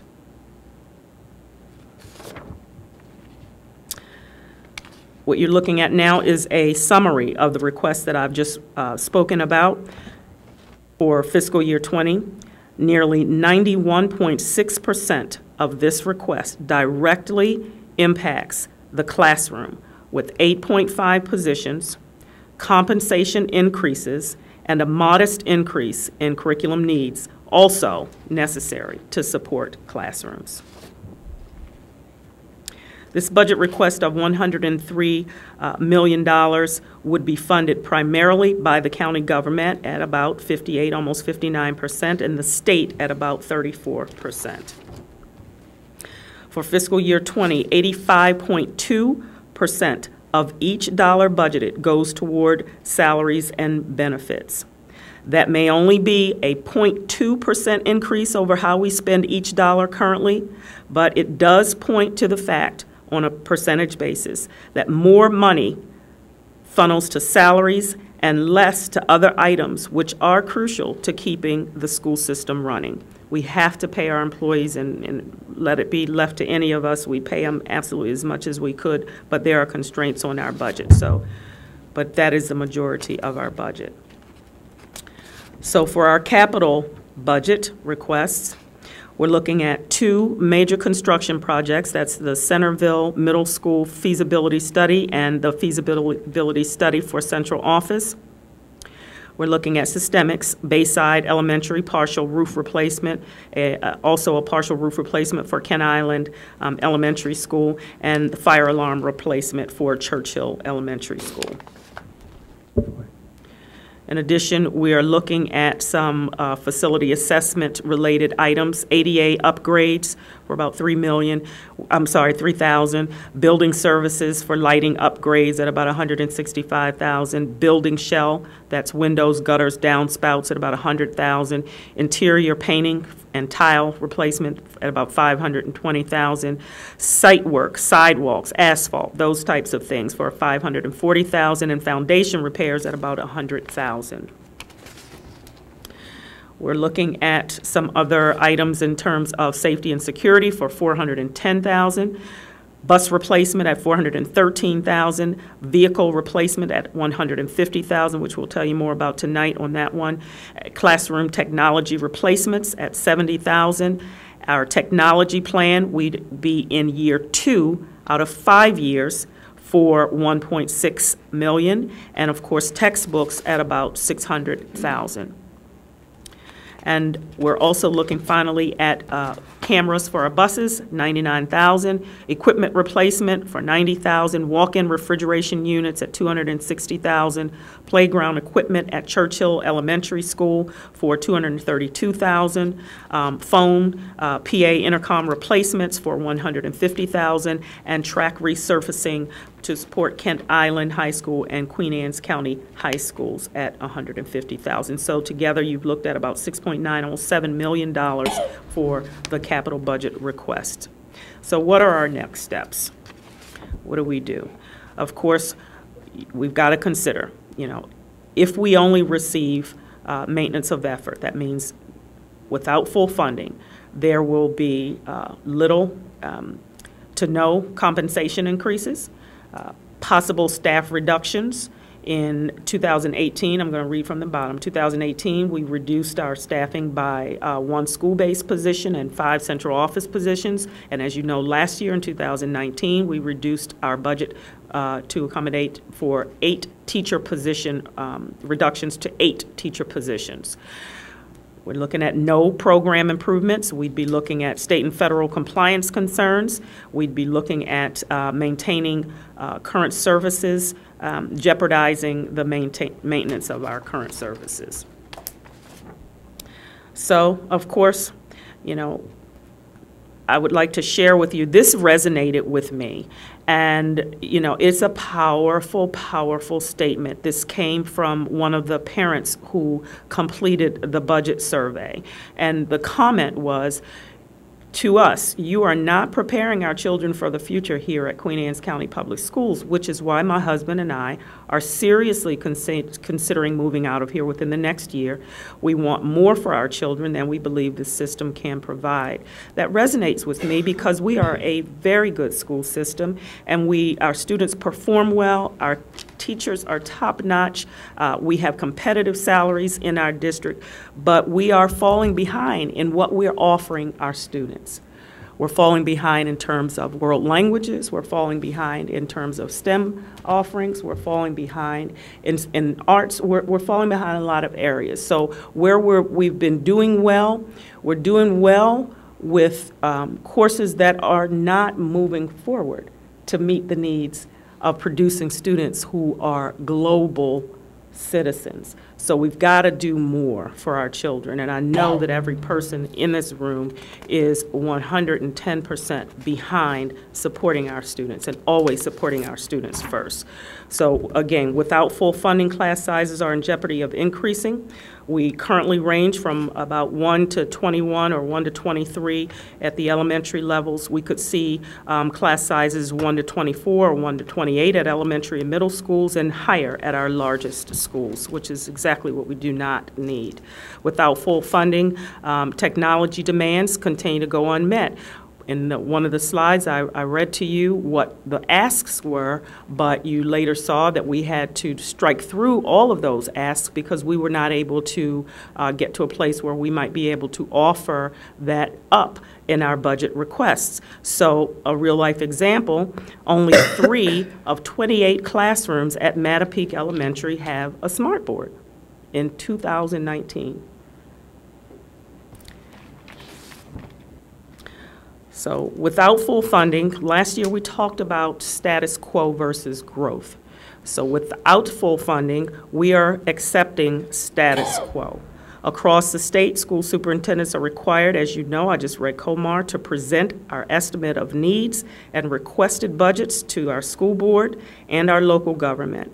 Queen Anne's County, as we know, has pockets of poverty and suffers the ails similar to many other rural school districts. However, that's only part of our county's story. The rest of the story boasts wealth, which is reflected in the growth we see every day as our new courthouse is built and staffed, as new communities are developed for families and for seniors, as roads are repaired, and yes, even as new turf fields are installed.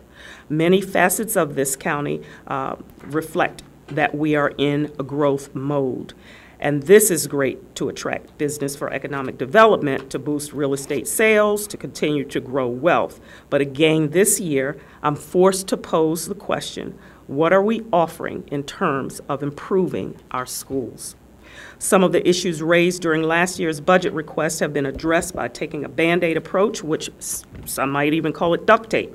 The computer science teacher for Queen Anne's County High School, we were able to address that need with a temporary fix by pulling one of our employees from a computer lab at another school. This employee was working on certification, and we're going to take care of all of that, but that's a Band-Aid fix. We are all familiar with the situation at Centerville Middle School with the music classes. I ended up speaking with about 200 of our parents that were upset that class sizes could not remain small. We were able to put a substitute at Centerville Middle School to rectify that Band-Aid.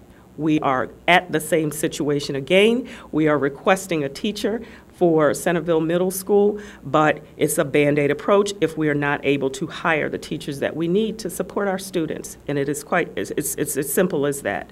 So these are some of the things that we're doing in order to offer our students what they need. But again, we need a systemic approach, and we need an approach that's really going to address the problem and correct the problem.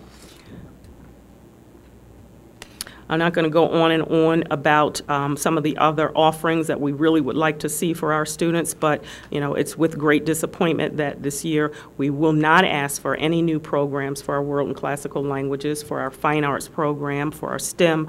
None of those will be in this budget. I am, however, pleased that we are able to present in this request a pilot for a virtual academy that may serve to draw some families back to Queen Anne's County Public Schools who may be homeschooling their children or who may have children enrolled in other costly private school programs. I'm hopeful that the virtual school pilot will be approved, as it could serve to increase our revenue in years to come. So, with that, I am asking that you give consideration to the information that you've heard this evening and vote to approve this budget. May we answer any questions for you? Dr. Kane, thank you very much. You summarized well the situation we're in. And just to clarify those two little examples of, those were the overhires, which you have included in the budget. Correct. So There it are kind of 3. explains the overhire situation, because we're sitting in the same situation where we were last year Right. if we don't get funding for those 3. Right. So that's the kind of detail that we've gone into in a lot of our budget discussions, and a lot of the thought that went into this, the amount that we're asking over what we are told by law that they have to provide. So the county commissioners have to provide, which is our maintenance of effort, which includes our equity, our education effort that Correct. you explained. So I'd like to open it up to the board members, any input, and if you, student members, I'd like to include you into this if you have some thoughts, okay? Anyone have anything? I don't know if it's appropriate or not, but I had missed the last meeting, so I had some questions about the virtual academy. Are the students required to enroll in Queen Anne's County school system in order to take part in a program such as that? That is correct. So the students, it would be a Queen Anne's County Public Schools virtual academy, and so therefore the students would be enrolled in our school system. They would not physically come to a school building, a brick and mortar building, but they would be enrolled in our school system. They wouldn't have to take any classes at our brick and mortar building? No, ma'am, they would Would not. it make them eligible for clubs and programs outside of the school day? We certainly could make that decision. I can tell you that, different districts do it in different ways. Okay. And would they be required to meet state mandated testing? They would. And that's where we're going to have a stumbling block, I believe, with the targeted group that we'd like to get involved in this, because that's the main reason they're not in our system. Parents don't like the state mandated testing. And what does the $107,000 cover? That covers 1.5 positions, so we need a half a position for someone to organize our special education or provide, let me back it up, to provide special education services for students who may have IEPs, because that still would be our responsibility, so we have to plan for that ahead of time. That would be the half position? Half, and then we need a person to coordinate the program. So that'd be a 1.5 positions, one for the coordination of the program and one to offer special education services. Why would we pay a program coordinator such a high salary compared to what we bring our teachers in at? This is not a teaching position. Well, let's rephrase that. What is an average program salary for us? So the request is for $107,000, so half of a teacher is about, $30,000. And so the rest would be for the coordinator of that program. And includes, of course, the fixed charges. Thank you, Mr. Pfister. The fixed charges, you said? Yes. Right, okay. Okay, so. Because it's all, not So just this- people, that's not just a person. No, That's it's the salaries and program benefits, itself. just like we do with our own employees. But And you have I to guess my buy the question program. I'm sorry. And you have to manage the program itself. Oh, absolutely. So you have to pay for the classes, and so that, and that's all included in the 107? Okay. That is correct. So part of the per pupil allocation for having that student enrolled would be what we would consider revenue for us. The other part of it, and I'm not sure what the percentage would be because it depends on the vendor, the other part of it would be for the cost of the program. So in most of these virtual academies, everything that a student needs is included. So whether we're talking about a book, a computer, art supplies, a musical instrument, all of those kinds of things are included in that program. And so that parent is not paying for that program. We did the survey and we contacted several of our parents who are homeschooling their children, and several of them, and I believe that we shared that information with the school board, were interested. And so that's why we said, well, we'll shoot for the ones who said that they were interested in getting more information about that. So we considered about... But were they aware of the state mandate? State mandate for what? For testing. For testing. We didn't get into that kind of detail on the survey. We wanted to know yeah. if they were interested, and we'd get back with them with more information. Gotcha. So it could very well be, Ms. Harlow, that they are not interested in having their students test. I can tell you that I did this program, and I've mentioned it before, in Virginia, and again, enrolled 1,100 students in the first year and earned $800,000 in revenue for our district. I don't anticipate, because that was a large urban area, I don't anticipate those types of numbers, but we did have some responses to say that several of our parents were interested, and we're going to go with that.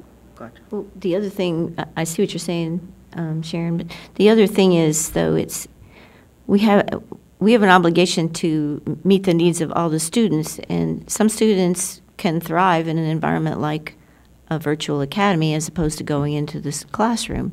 Absolutely. So there's other reasons we would think about doing that, and other reasons we may have students come in. I mean, it may not only be somebody that's new coming in and helping us get funding.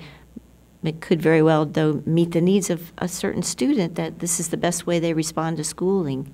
And I agree with you, Captain Kelly, and we just won't know until we have those in detailed conversations with those families. So we've started the process. And our asks for new positions was 4? Yes. Okay, thanks. Is it possible to get this sent to us because it didn't come up on the computer? Absolutely. Thanks. Thanks. I tried to write stuff down quickly, but it was going too fast. And when we move into our action, we will vote on the budget. So does anyone have any more questions or no? Thank you. Wait a minute, we don't do that here? It's after. I mean, this is just fine print, but we had talked about some of the transportation items had changed a little, and that was going to affect the bottom line, that we were not going to have to do a separate route down on Ken Island, that had been solved without those dollars, correct? Pardon? So we do have some information that we're happy to share greater detail. Okay. Those things were quite preliminary. Because the turf fields is my next question. Coming up to that. We're coming up to Well, that next. that included us paving the stadium track, and yet I thought that was part of. We don't know yet. We don't, yeah, it hasn't developed that way, but I thought also that triggered me too. Is that Capital. right? Yes, but is that but- going to be part of the turf field? On how the numbers come in. So we have to put it on our capital request at the moment. Yes. Because we're not sure how the turf fields are going to pan out. And we were already had on our capital line item for resurfacing Allen High School. Okay. Before. Correct, the turf, okay, the turf that's issue correct. came up. Okay. But we have to have a But we're placeholder gonna for it.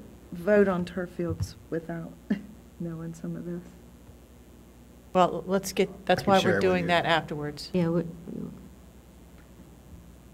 Okay. Any more questions? Thank you. Thank you very much. Thank you.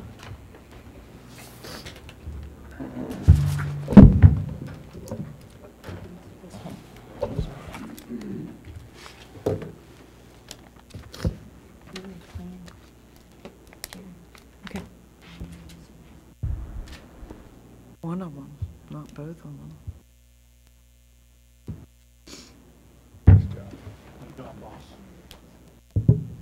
Okay.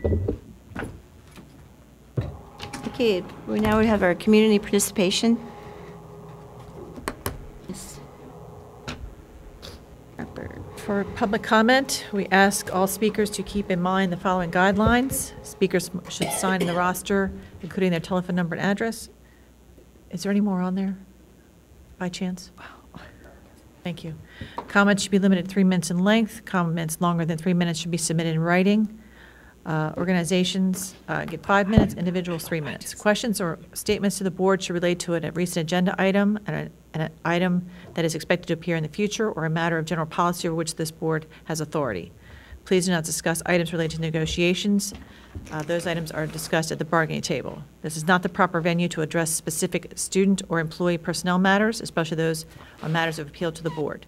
Comments about the actions or statements of individual staff members are not appropriate for public comment and should be referred to the superintendent of schools or processed through the available channels. Citizen participation is not intended to be a question and answer session If you have specific questions to the board, we'll make sure that a perfect staff member responds to your questions at a later date. The board respects your desire and right to convey your message freely, but asks as a courtesy to this board and our citizens that you respect the board's request to refrain from naming citizens and name-calling when offer your critique. The very first name is Taylor Harding.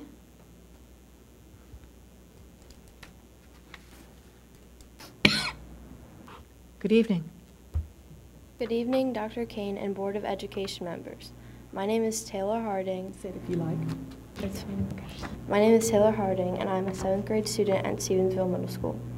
I would like to share with you that I am very excited about the opportunity to have turf fields at both high schools within Queen Anne's County. I know that it is a lot of money for the county to spend, but I believe it is a great investment. Playing on turf fields in Anne Arundel County for years with my friends on multiple teams. Over these years, I've seen firsthand the benefits of a turf field. With our normal spring weather, a turf field makes it so we don't lose practice time or games to bad weather or poor field conditions. Lastly, having turf fields at both stadiums will provide a great opportunity for our park and recreations and the middle school teams to host many games and enjoy championships on a field that is always playable. Thank you for your time and consideration. Thank you. Well done. Thank you, Ms. Harding. Next up, Richard McNeil.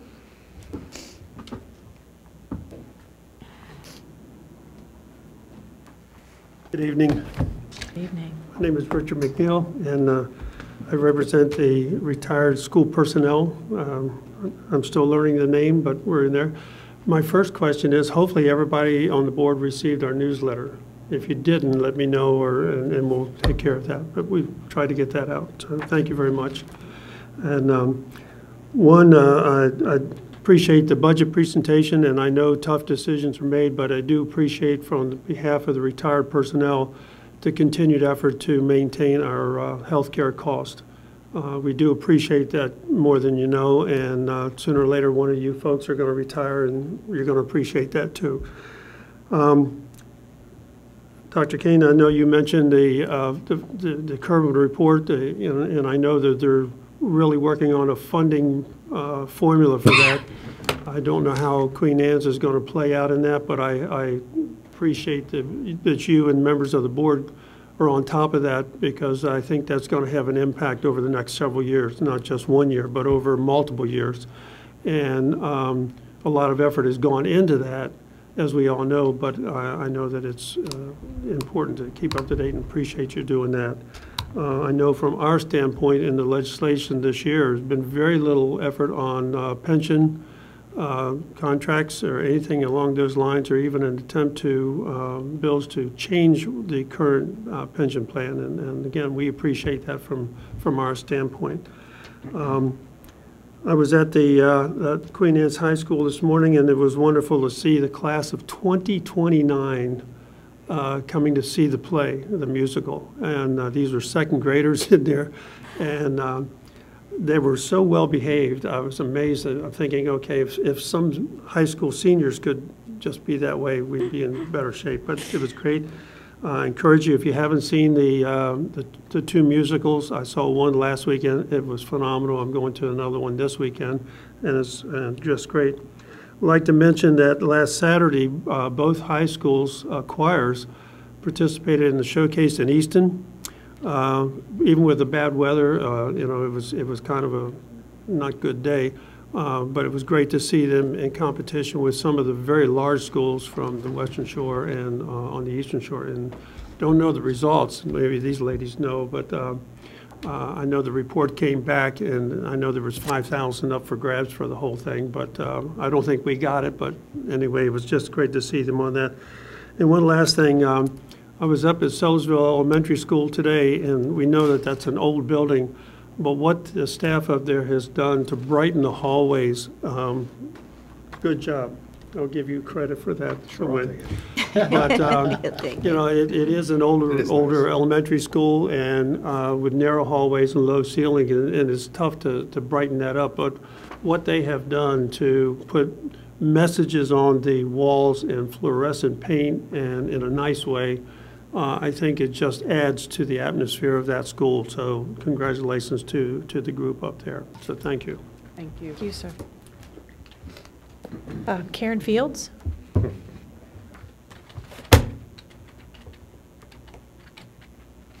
Good evening, everyone. My name is Karen Fields. I'm a middle school teacher at Centerville Middle, and I'm also president of the association. I wanted to give you an update on the March for Our Schools. We've had a terrific response.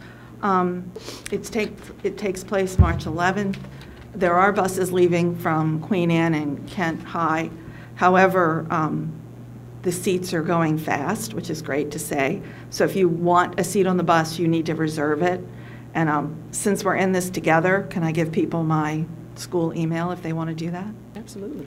Karen.fields@QACPS.org. You can just send me an email, tell me where you're going to be, and if you want turkey, ham, or veggie in your sandwich. So there is power in our schools. In addition, we're asking parents, staff, and the broader community to call or email State Senator Stephen Hershey to urge him to support H.R. 87. This bill has moved out of the House and to the Senate.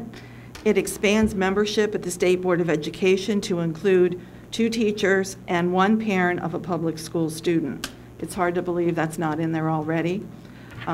But the State Board needs those important perspectives. I can't imagine our own local school board without parents on it that actually have children in our school system. So that would be an awesome move forward. And finally, regarding the budget, there are always competing priorities. However, we ask you to reflect on those priorities and their effects on staff and students. With ever more frequency, emails are posted with vacancies in support positions and teacher positions in our school system. For teachers, leaving a position in mid-year at one time was very rare. Staff needs to see career paths that lead to professional and monetary growth. In these times, staff are beginning to speak with their feet. We have brought these concerns regarding retention to the board and commissioners each year, and now our students will begin to feel the consequences of the retention issue that we're having. So thank you. Thank you. Is there anyone else who would like to speak? Thank you all very much. Okay, next item on our budget is the turf fields. So, Mr. Pender, you give us a quick update.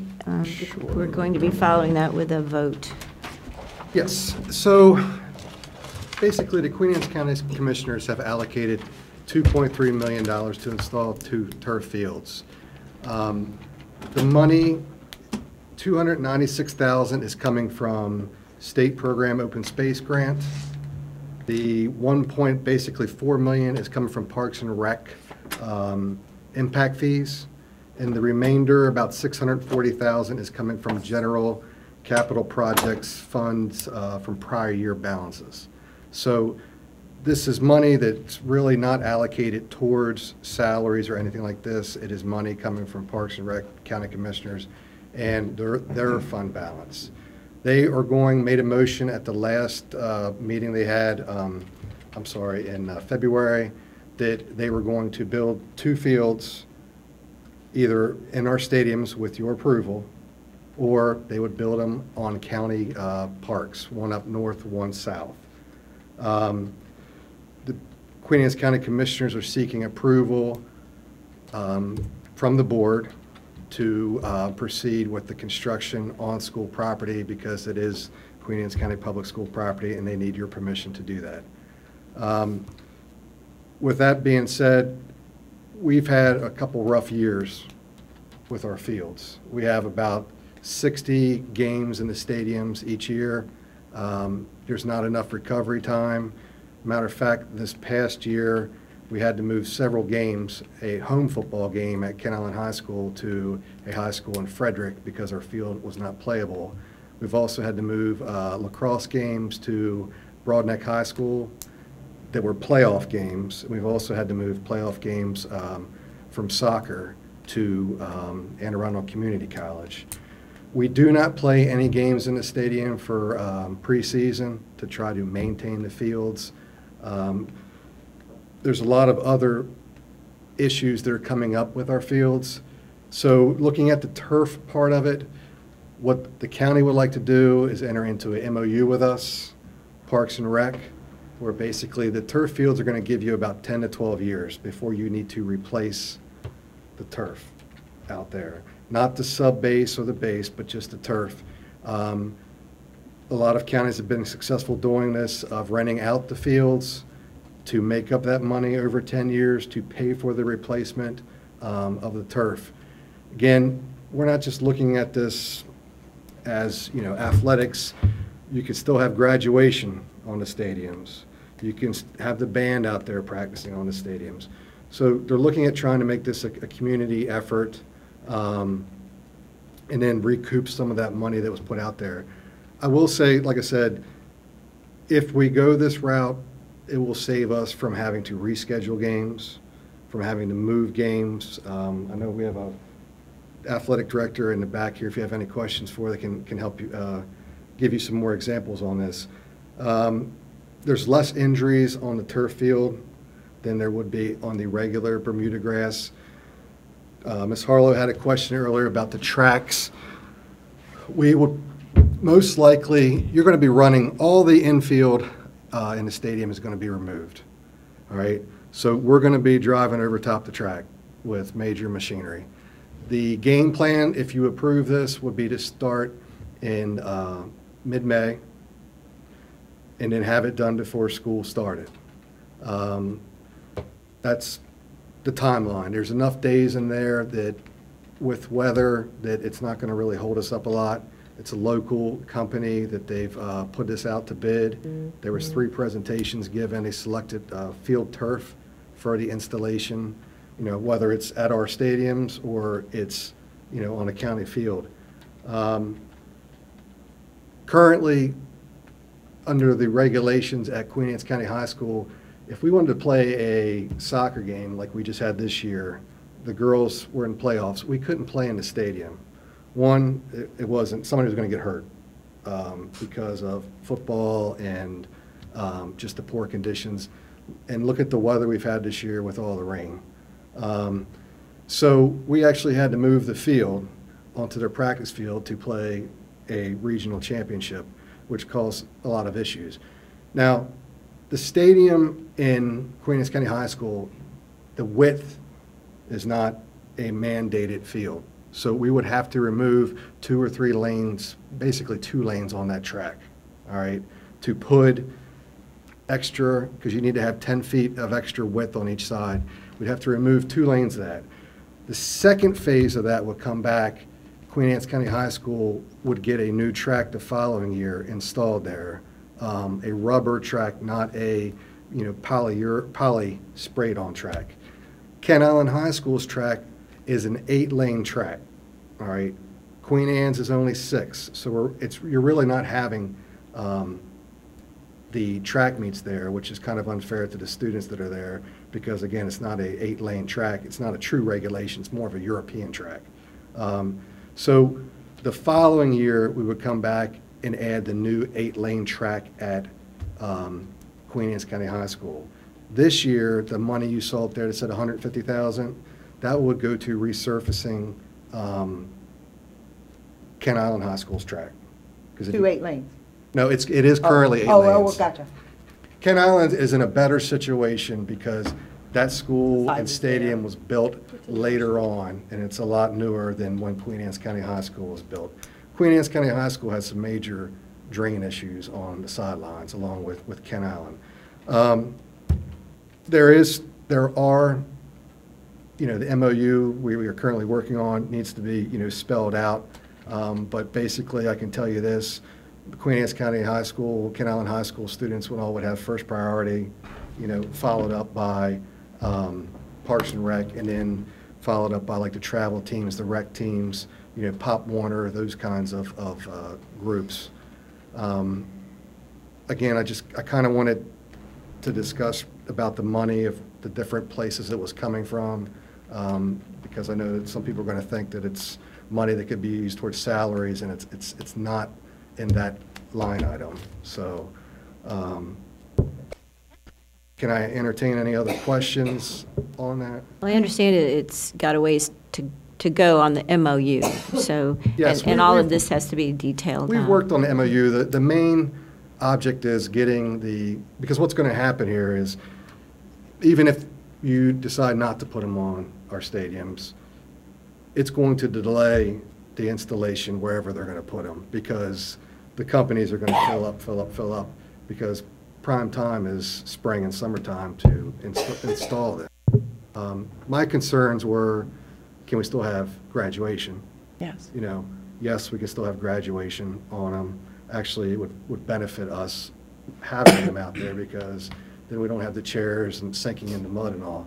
This year's graduation, both of them would be inside, which, you know, knowing that ahead of time would help us out.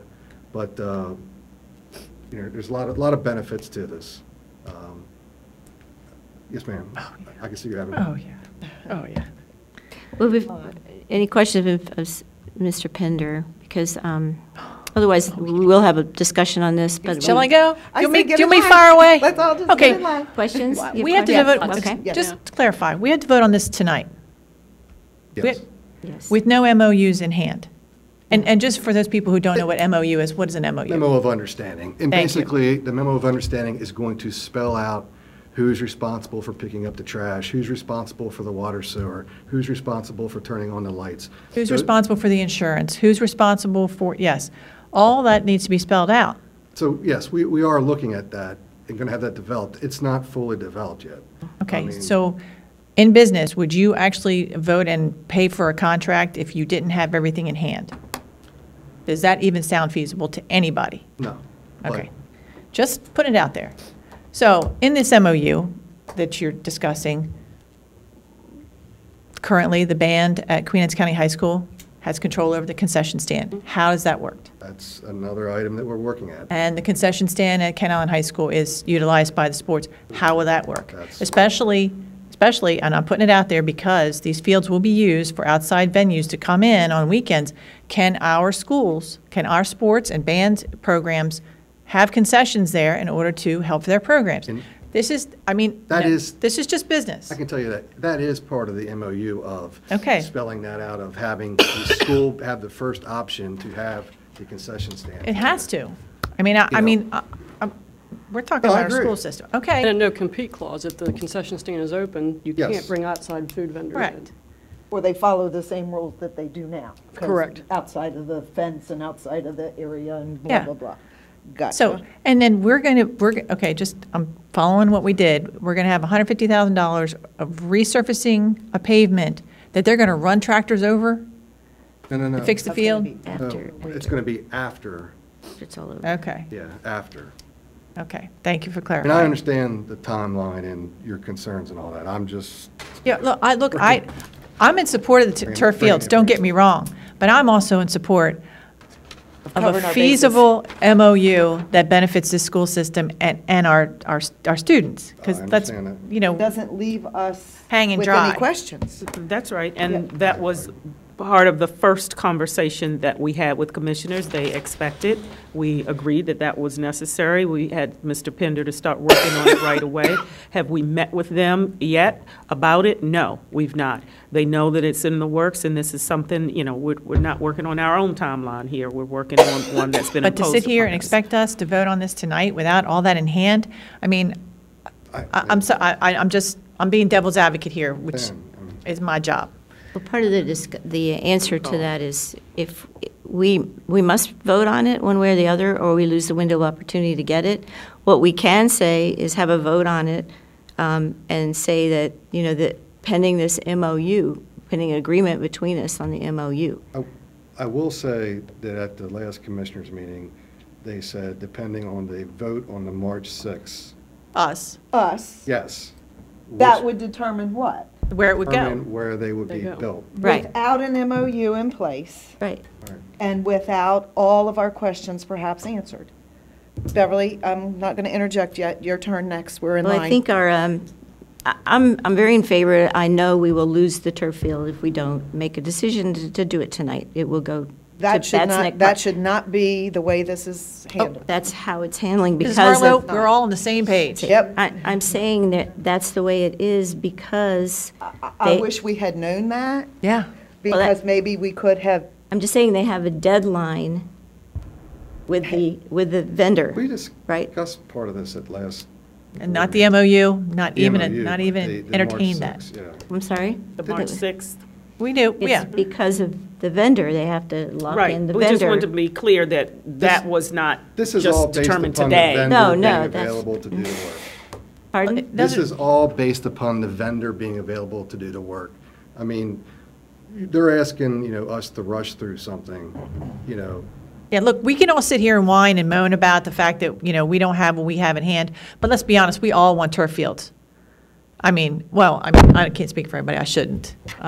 Some people don't, but I just feel like, it's kind of getting shoved down our throats. Might I ask Mr. Burns to come forward? This may be an opportunity for him to offer an opinion. Well, could we get through our questions first, and then Yeah. maybe his opinion would be more encompassing of all of our Go thoughts? ahead, it's your turn. Are you done, Bev? Yeah. Well, just one question that comes to my mind is, where does the money go when we do rent these turf fields out to outside use?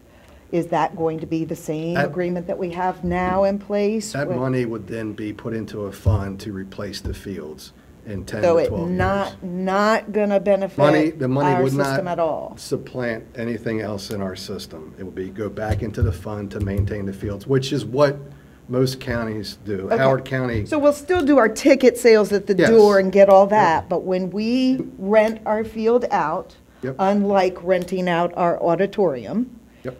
we will not see the funds for that. Can That I will interject, be- Mrs. Harlow? Mhm. This will actually be the Parks and Recs fields that they would be renting out. That's where I'm going. Thank That's you. where I'm The going. partnership. So that's an important part. Okay. Well, I understand. And- But I understand something different than that. Okay, in wait a minute, that- let her finish. No, it's just on the same topic. Who gets the benefit of the monies for the for the visiting fields and all. I was told that in some of the fields in like Anne Arundel, they do give a portion of the money goes to Parks and Rec, portion of it goes to a fund to resurface, and then the actual high school themselves get a little bit of the money. But I would say that's in their agreement. We Right, don't no, have that's an right. agreement Some to look counties at. they do. In some counties they but do I'll tell that. you this, the amount they get is smaller. Is it? Okay. Than what goes into the actual the redoing the field. Mm-hmm. I mean, it may be like a 10%, compared to where the, 90% goes back into the pot to resurface that field in 10 to 12 years. Yeah, Howard County did it, and I think they've doubled. Now, we're talking 25 turf fields there, but their investment doubled in what they were making off of that. Okay. All right, so I'm not quite finished.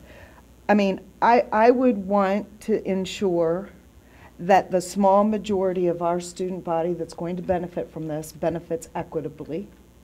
I know there are teams that will never play on these fields because there are certain sports that don't ever play on a turf field. But I would also question, how are we going to balance that for that group when we have this large investment into an area of our system that's going to be so seclusive, so exclusive? What can we do for the baseball team that isn't going to ever play on a turf field, that has to buy their hats and has to buy their sweatshirts because they only get $400 a year for their program? I would like the commissioners to kind of think through some of that. I get that now that one of my questions is going away, the 2.3. I was under the misunderstanding it was county funds, all generated through overages and using very good fiscal responsibilities on the commissioner's part. I'm thankful that they've asked us first. I mean, this is a community project. Even though it's not going to benefit the entire community, I'm really delighted they came to us and gave us first choice in this. We have athletes who clearly are feeling at a disadvantage to their peers in other counties by not having this. I'm pretty split 50-50 in yay and nay. However, my constituents are not. They adamantly, overwhelmingly want these fields. And it's my responsibility to voice their opinions and to try to give them what they want. But I also want something for every student in this community and every student in this school system. And I would really like to challenge the commissioners to come up with something in the realm of a match, maybe not a dollar for dollar match, but something. These aren't education dollars. We weren't given the opportunity to pick and choose how we spent this money. I'm thankful we're being asked to benefit from it. But don't anyone misunderstand that we're taking this from our system. We're taking it from our students. It's not our money. It's just been presented to us to be the benefactor of it. We have to be very, very careful about the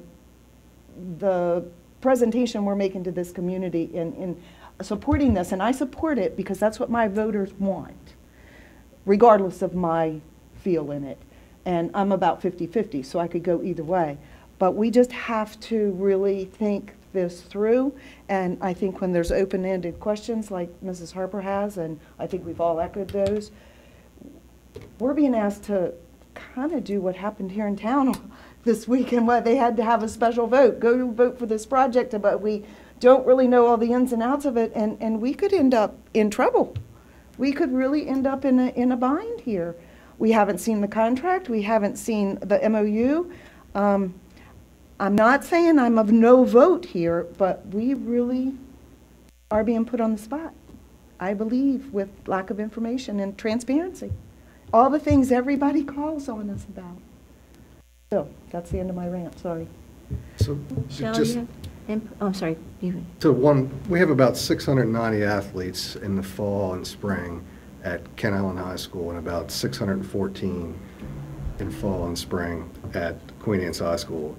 Plus, we did tour several schools looking at the fields, and every school we went to had the PE department out there on the fields playing during school hours. So, I mean. Oh, that's good to know. I didn't realize that. I also worry about male to female athletic time on these fields.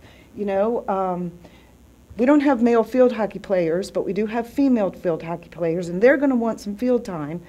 But we also don't have female football players, and football players are going to certainly benefit from field time. I just want to make sure that of the teams that we need to see on that field, we can ensure an equitable balance for them all. It wouldn't be any different. Gender-wise and sport-wise. It wouldn't be any different than what you see now, and actually, it would benefit because you'd have field hockey out there where currently. I was going to say, but that's the problem. We don't have field hockey out there right now. So now if we are field going to isn't be able any to good. get them The out field there, is that's good. great. No, we will have them out there because. Yeah, which we don't now. No. Mrs. So that's Harlow, an improvement. don't forget the band. And the band, I mean, it's a plethora. Field hockey can't play on it because of the condition of the field. Well, You got the email. I get that, but You got the email from that. I just knew that field hockey never got field time, so I'm thinking to myself, field hockey parents are one of my biggest. It would be a group that contacted me. five-sport field, so there would be 5 different lines on the field for the different sports that would be able to play out there. And the young lady that spoke, I think the most important thing she brought to this whole thing is we can't control the weather.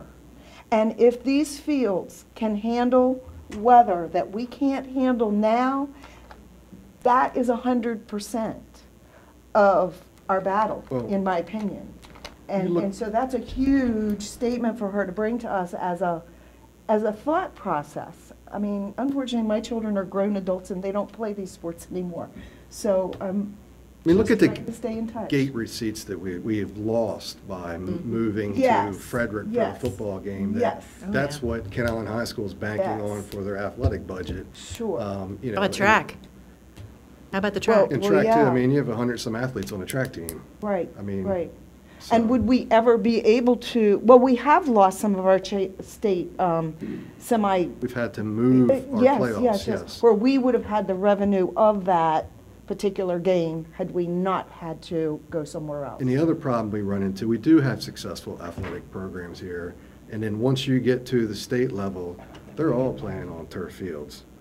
So then we have to ship our students over to Anne Arundel to get some practice time. Right, say, that's on a huge Broadneck or whatever. concern of mine. I mean, if we're keeping our students at a disadvantage and our athletes at a disadvantage, that's not fair either. But I don't think so. I don't like these holes that aren't closed. I have to agree with Mrs. Harper. I understand. And I can't understand why they thought they needed to bring it to us with no more information than we have for a mandatory vote, take it or leave it. That almost takes the spirit of it away now. I mean, I'm very thankful they asked us first. Our kids want this. Our parents want this, and they want it at these schools. I'm very concerned if they put them out in the fields, you know, at the 4-H park or wherever. How do we compensate for the vandalism that's probably going to go on? We can lock our stadiums. I mean, seriously, this is a great thing. But I can see it go bad really easily, and I'm concerned. I can tell you what's going to happen. If they go to the parks, then you're going to have our athletic teams wanting us to bus them to the parks to play on the fields. But I understand. How close are we to the MOUC? We could have something by the next board meeting. I mean, we've been working on it, but it's stuff that you have to pull out. I mean, it's not like, you know, hey, I thought of this, I thought of that. Right. You know, it's a different type of area. You can look at Howard counties I've looked at Anne Arundel, I've looked at Montgomery counties. They're all different, but they also are more of a metropolitan area. Sure. My biggest concern is to make sure that, you know, when you look at it, the high school athletes have the times on there. Right. Okay, you cannot come on this field until after 8 p.m. You're really not going to see teams, when I say teams, you're not going to see rec teams and travel teams using these fields during the school nights. It's going to be on a Sunday. And then it's going to be after football's over through the whole like winter time. They'll still be playing on them, and then in the summertime they'll be playing. That's where I'm good with that. I think it's bigger things that we kind of are worried about. No, I agree. I mean, when you look at the MOU, it's several pages long, and it takes into all that into account. I just, working with the county and trying to get all the groups involved in it, it's not easy to get that done in the timeline that they ask me to do it. Michelle. Sorry.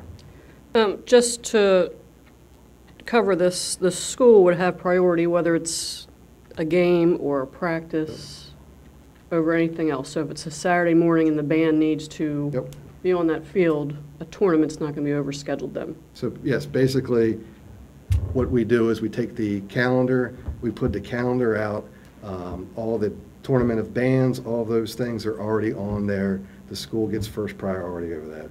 Even if, say, we have a lightning storm or thunderstorm and cancels that game, we still have priority. Part of the option is we give them a Bermuda field to go play on, you know, for that time. But that stadium field is for us to use first, no matter what. And then my next question is in regards to the stands. You already said Queen Anne's County's track is 6 lanes, not 8, so that widens your track. So now moves your stands. Yep. And they need to be ADA compliant. Yep. Is that money built into that? That this? is in phase 2 for the following year when they redo the track, because you're going to have to take the stands, move them back, I believe, and don't quote me on this, but fencing, lighting, and all that will be included in that, and that's about an additional $700,000, $800,000 that would be in phase 2. Is Ken Island included in that? Just Queen Anne's and Ken Island, or? Is Ken Island going to be included in the handicap? Ken Island in their stadium, it's not, we don't have to move the stadium. But it is not handicap accessible at this time? It is. There's no ramp up there? No. There's no ramp? Part of it is, No. we just had them inspect it, and they gave us a printout of the ADA. I can send you that. But the reason for Queen Anne's is that you actually physically have to pick it up. So once you change the aspect of that stadium stand, then you have to upgrade the ADA compliance with it. When the stands were built at Ken Island High School at that time, they met the ADA standards. Right, Queen Anne's is so old. Yeah. You've got ramps, you just have nowhere for wheelchairs to sit. That's correct. So, and the funding for the second phase, that's all county? That's all county also. Wait a minute, let me clarify. Ken Island High School does not have ramps for wheelchairs. No, I know that. What I'm saying is, when it was built, it was ADA compliant. If you go to change anything on those stands, then you have to spend the money to upgrade it to Okay, so the stands are going to remain the same as they are? And right now, yes. At Ken Island? Yes. Right There's now, yes. nothing in the works to fix that? Okay, I just want to clarify. And you say, move the ones at Queen Anne's. We're not going to make them ADA compliant during the move. It's when they come back and get placed permanently, we make them ADA compliant. During the meantime, there will be some struggles that we have to go through.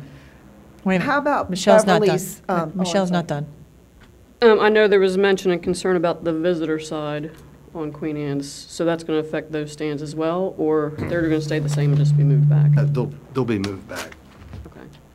On that side, on both sides we move back, but you're looking at, on the home side, of putting in new piers for that to sit on, and then taking a crane and basically moving them backwards. And cutting into that hill.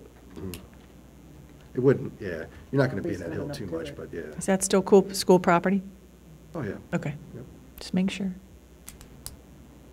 Michelle, do you have anything else? No, my next concern was the concession stands, but you answered that with the MOUs. It's gonna be set up so you guys have first choice, and then if they didn't want it, you know, you could have an outside vendor come in and do that. And if a piece of what's made on tournaments and such does come back to the school, I think that is where we can make it equitable for teams who will never play on those fields. As far as That's still equipment. negotiable, I mean, that's still, you know, we can work with that. I mean, that's not a bad idea. It'll boost their budgets. That's a good idea. That would solve that problem. Well, if I could entertain just an idea about a motion, if I was to entertain a motion, it would be to have a temporary approval of the fields after the MOU is finished. I mean, that would be in the best interest of the system, and it would still tell the commissioners that we are in favor of it. So kind of like what Bev said, that we could approve it pending. Correct. The support of the MOU with y'all's guidance. I mean, we aren't the experts on an MOU by any means. We would try hard not to be sitting there picking and pulling it apart. We would look for you experts to say, this is what we need it to say and why you guys should support it. But right now, we don't even have that. So a pending approval. Yeah, I mean, I was so we could analyzing that. I just don't want to put us at risk of not getting it, because we do that. Because they were pretty emphatic about it has to happen. And if it's going to take a month to do the MOU. If I could suggest, when these MOUs are reviewed, to not only be reviewed by us and the employees of the school, but the coaches, the band directors, the people who are going to use it. All the stakeholders involved in this process. The experts that know. In case there's something we're forgetting. What they needed to say. All right, so. Well, I mean, here's the thing. How far of a time frame are we looking at? Do they need to know tonight because they have to sign the deal with the contractor? Is that why we're having? They've already signed a deal with the Okay, contractor. so the deal's in the works. It's about placement now. It's about when the construction can start. And in order for us to start in mid-May and be done by the time football and soccer and all that comes around, it would have to start in mid-May. In locking in when the contractor can get here, that's the hard part. Because like I said, their busy season is spring and summer. Wintertime, they're not really doing turf fields. Are we not trusting that we can get the right MOU, that they won't agree with us on something?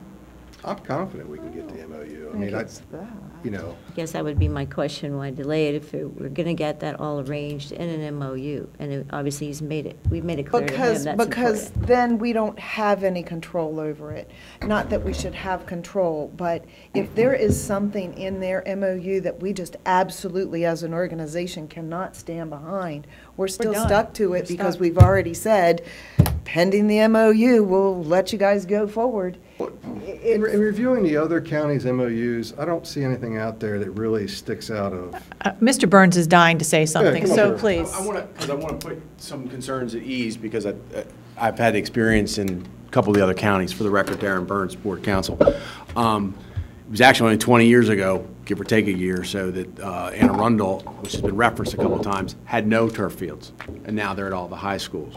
And I tell you that Howard, as it's mentioned, has even more, even though there's less schools. And this has been repeated throughout many counties in the state. And I think the advantage of not being first is you won't have some of the pains they went through in developing MOUs, whether the MOUs in the school system for who gets field time and who gets revenues and things like that, how you handle extra revenue generation, all of that's been worked out over time for them. You'll benefit from that because as Mr. Pinder mentioned, there's examples of MOUs out there already, which they're working with to develop theirs.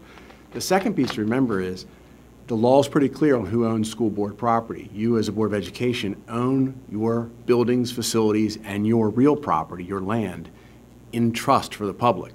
And in fact, it's so strict and controlled by the state as well that even if you wanted to excess some property because you didn't need it anymore, you still got to run through approvals, and it can only go to the county, and it has to be by agreement.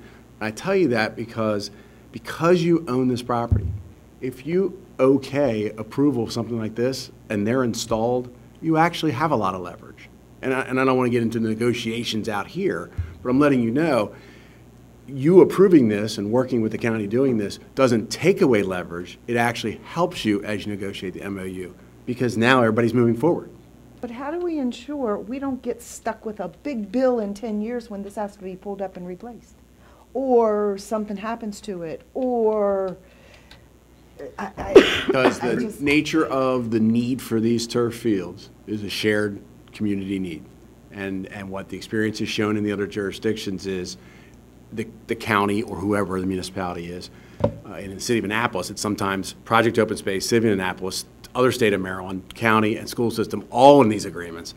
It's shown that the folks have a mutual shared desire to come together and make these things work. And I don't know if Mr. Pinder is aware of any, I'm not, of where there's been some abject failure where it's not working. And so I guess what I want to let you know is, don't forget you hold a significant piece of the leverage in that you are the owner of where these are located.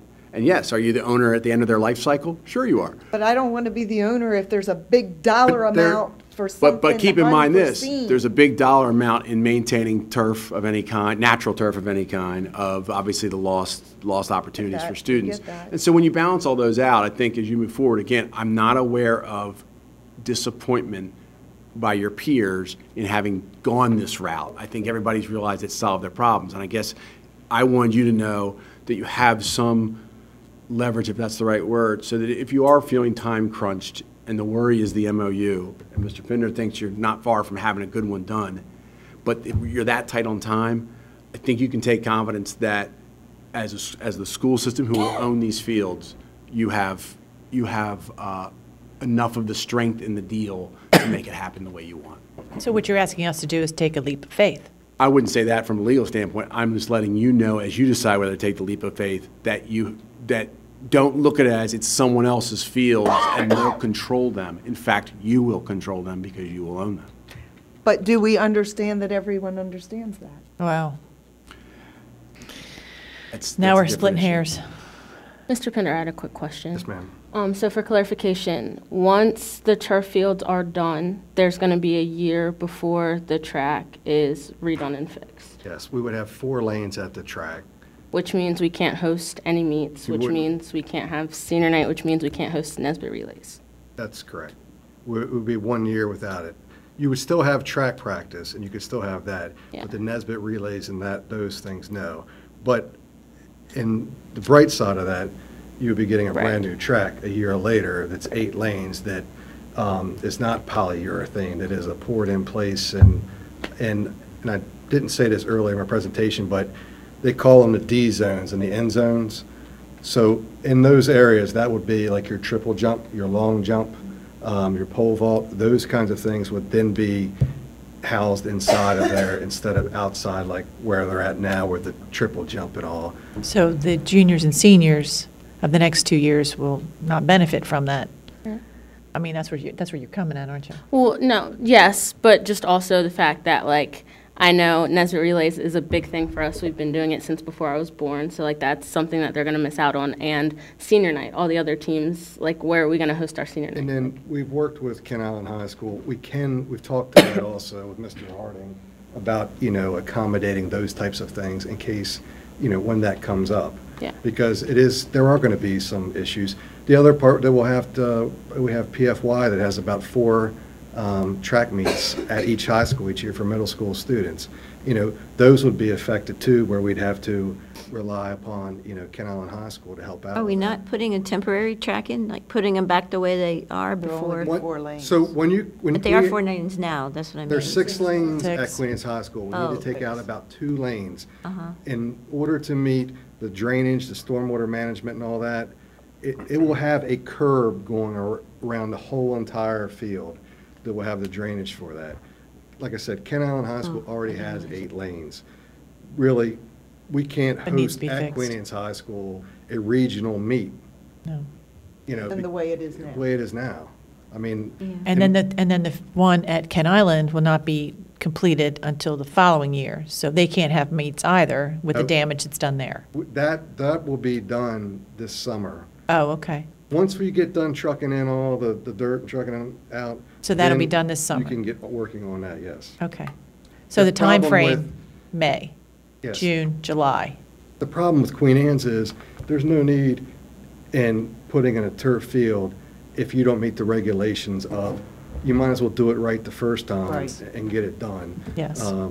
Because why put a field in that you can't have a soccer game in or a lacrosse game in? Right. It just And they're kinda going to pay defeats for all of that, right? the We whole would, purpose. the county's going to pay for all that. Yes, the county's paying for Whereas if we tried to do it later, we Yeah. did that on our capital plan. Captain Kelly, I just add too, one other thing some of the other counties have experienced that's a success story on this is when those project open space funds are allotted towards projects, whether it's county shared fields or your fields inside your stadium, if you have success with that, it tends to draw more of those funds and projects in later years. In other words, when the state or others are looking for partners, from what I've seen, they come back to the well.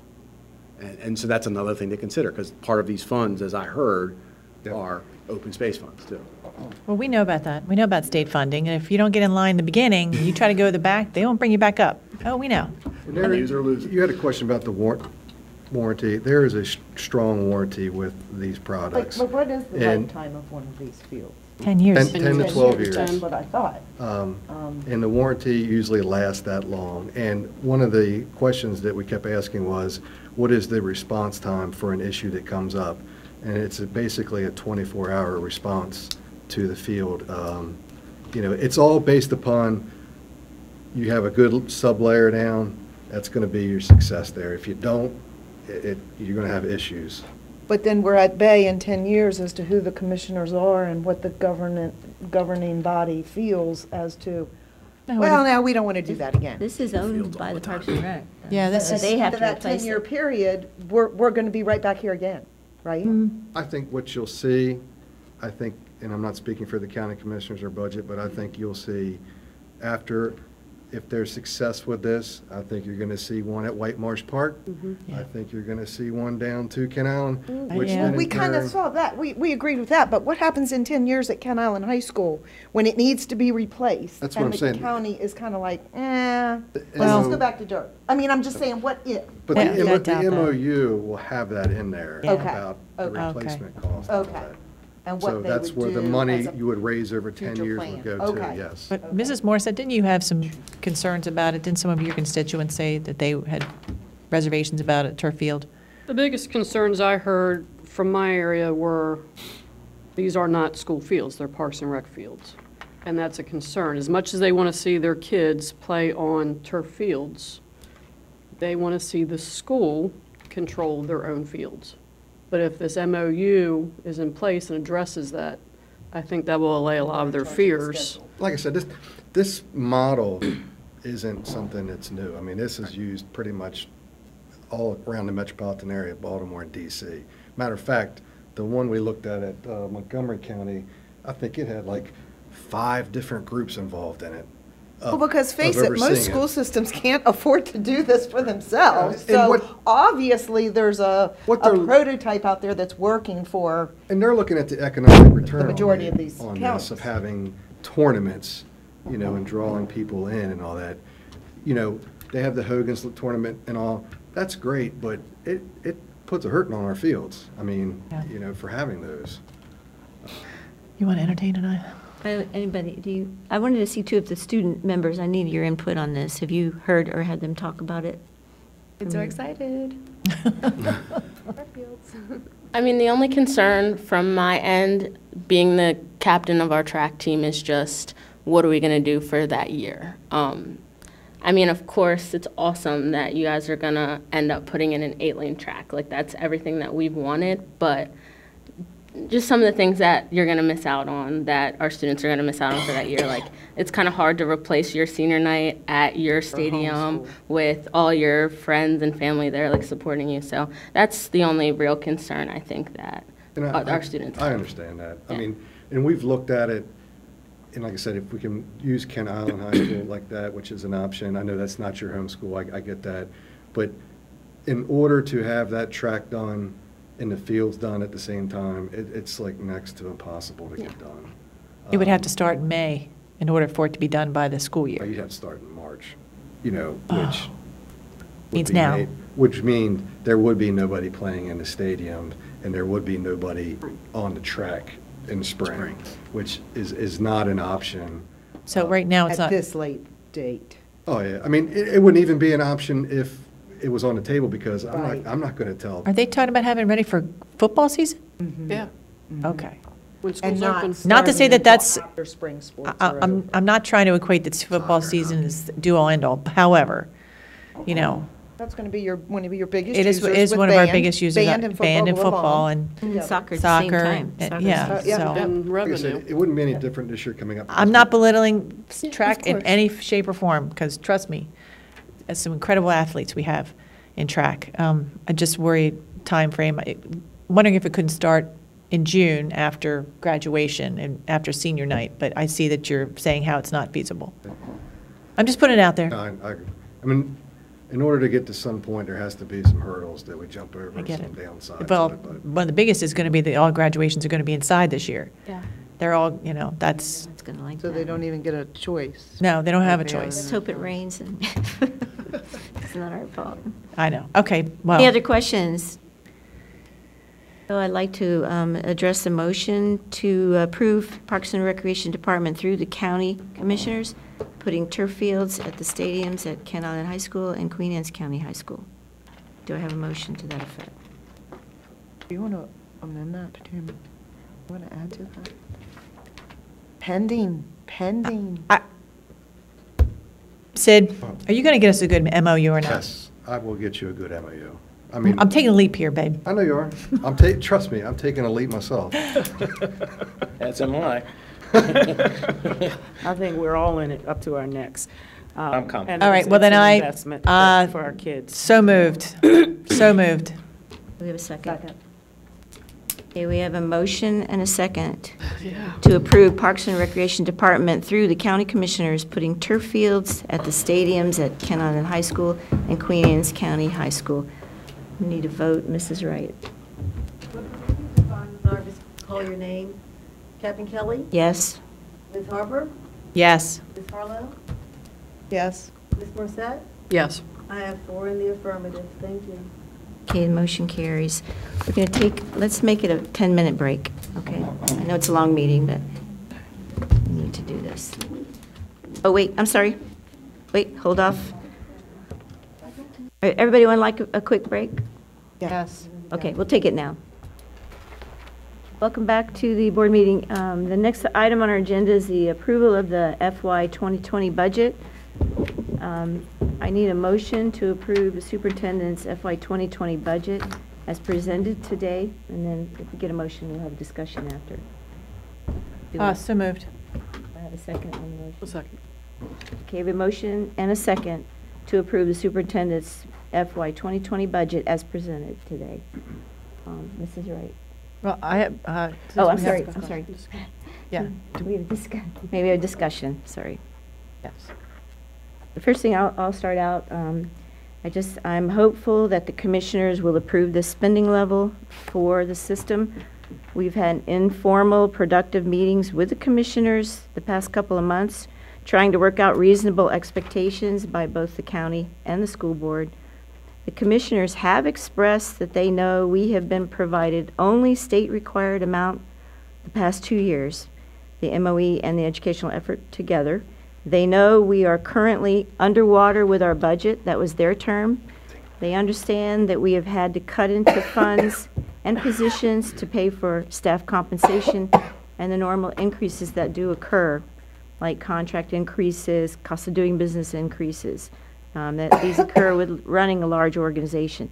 They have told us that they will work with us to provide funding over the course of a couple of years to bring us back above water.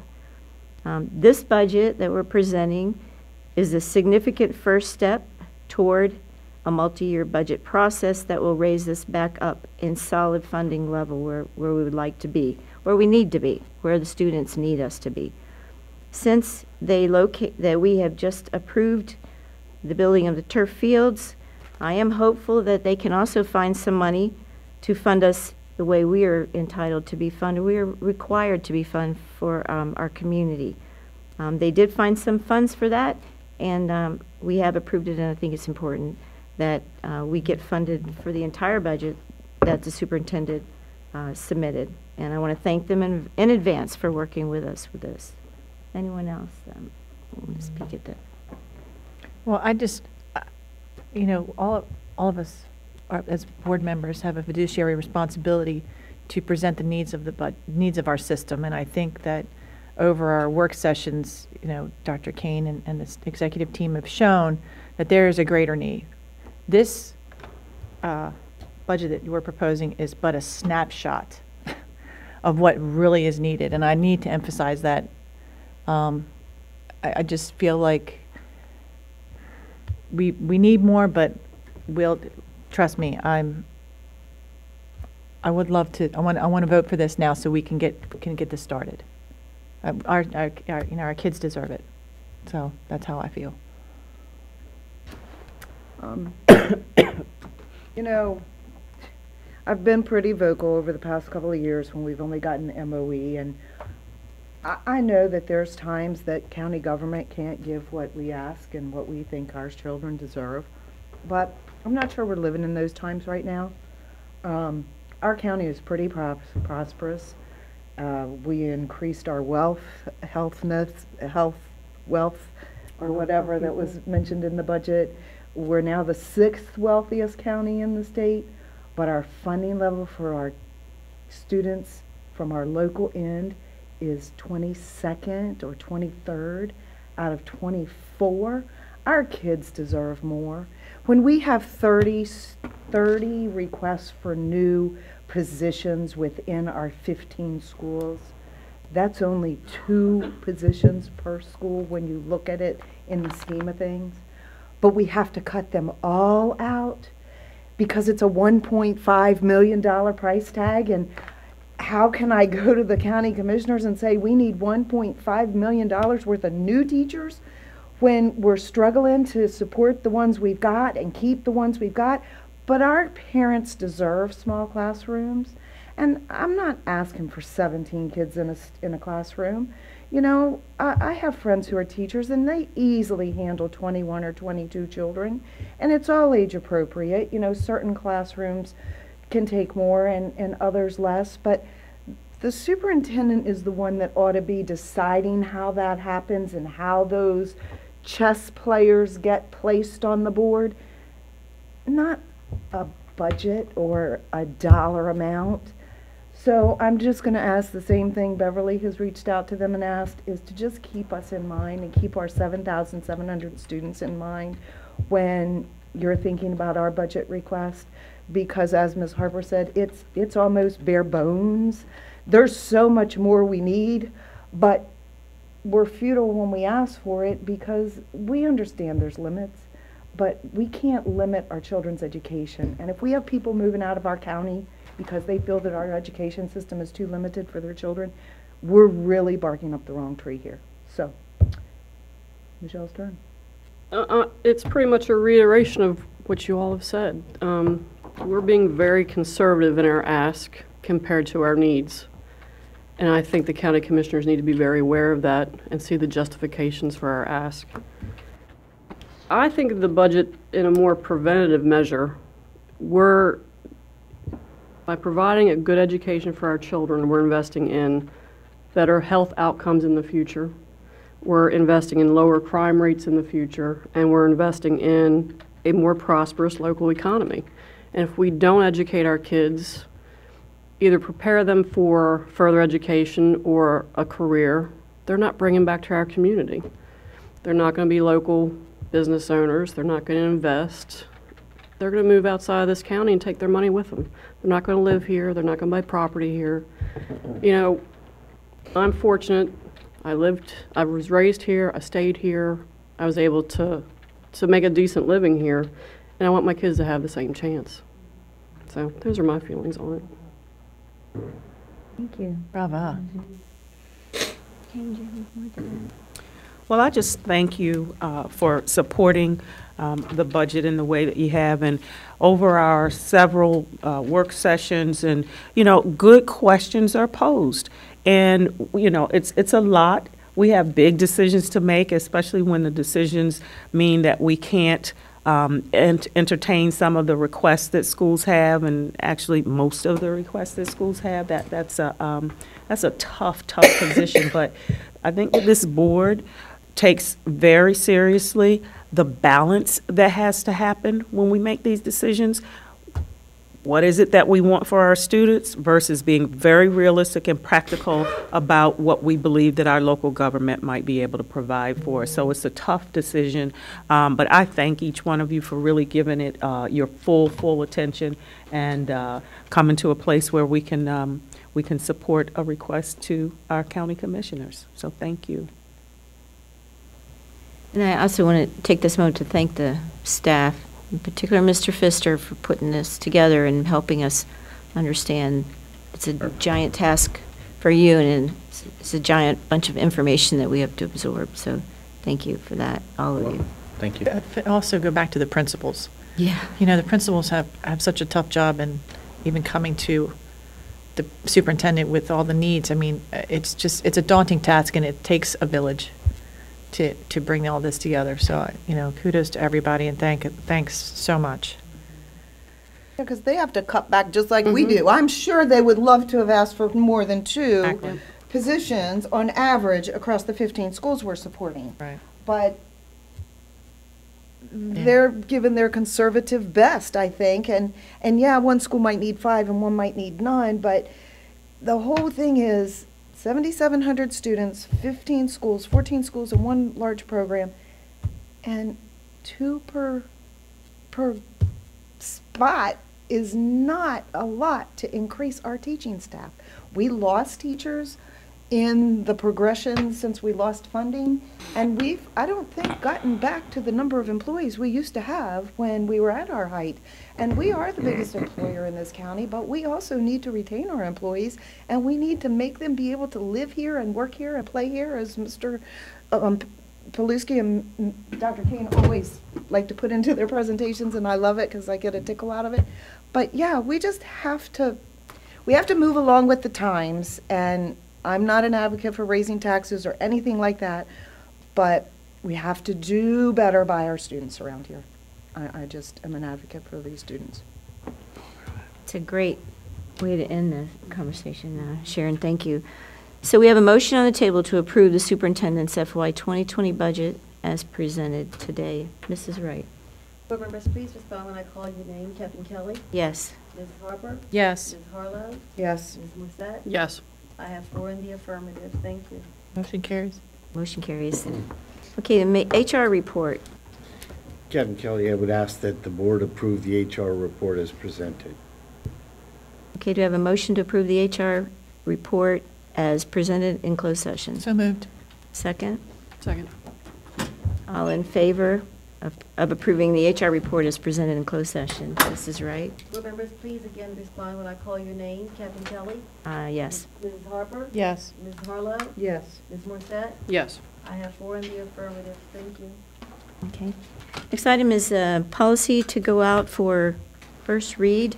It's a policy, second read. It's a policy on policy development. I just want to say thank you to the policy committee for getting this one through. I read through it. It looks much better than they've been in a long time. Did you have any comments to make, Ms. Harlow? Oh, you guys know I do. You've been running this. I want to take this moment to thank Mr. Farley for being so patient with me. I know I put a lot of demands out there.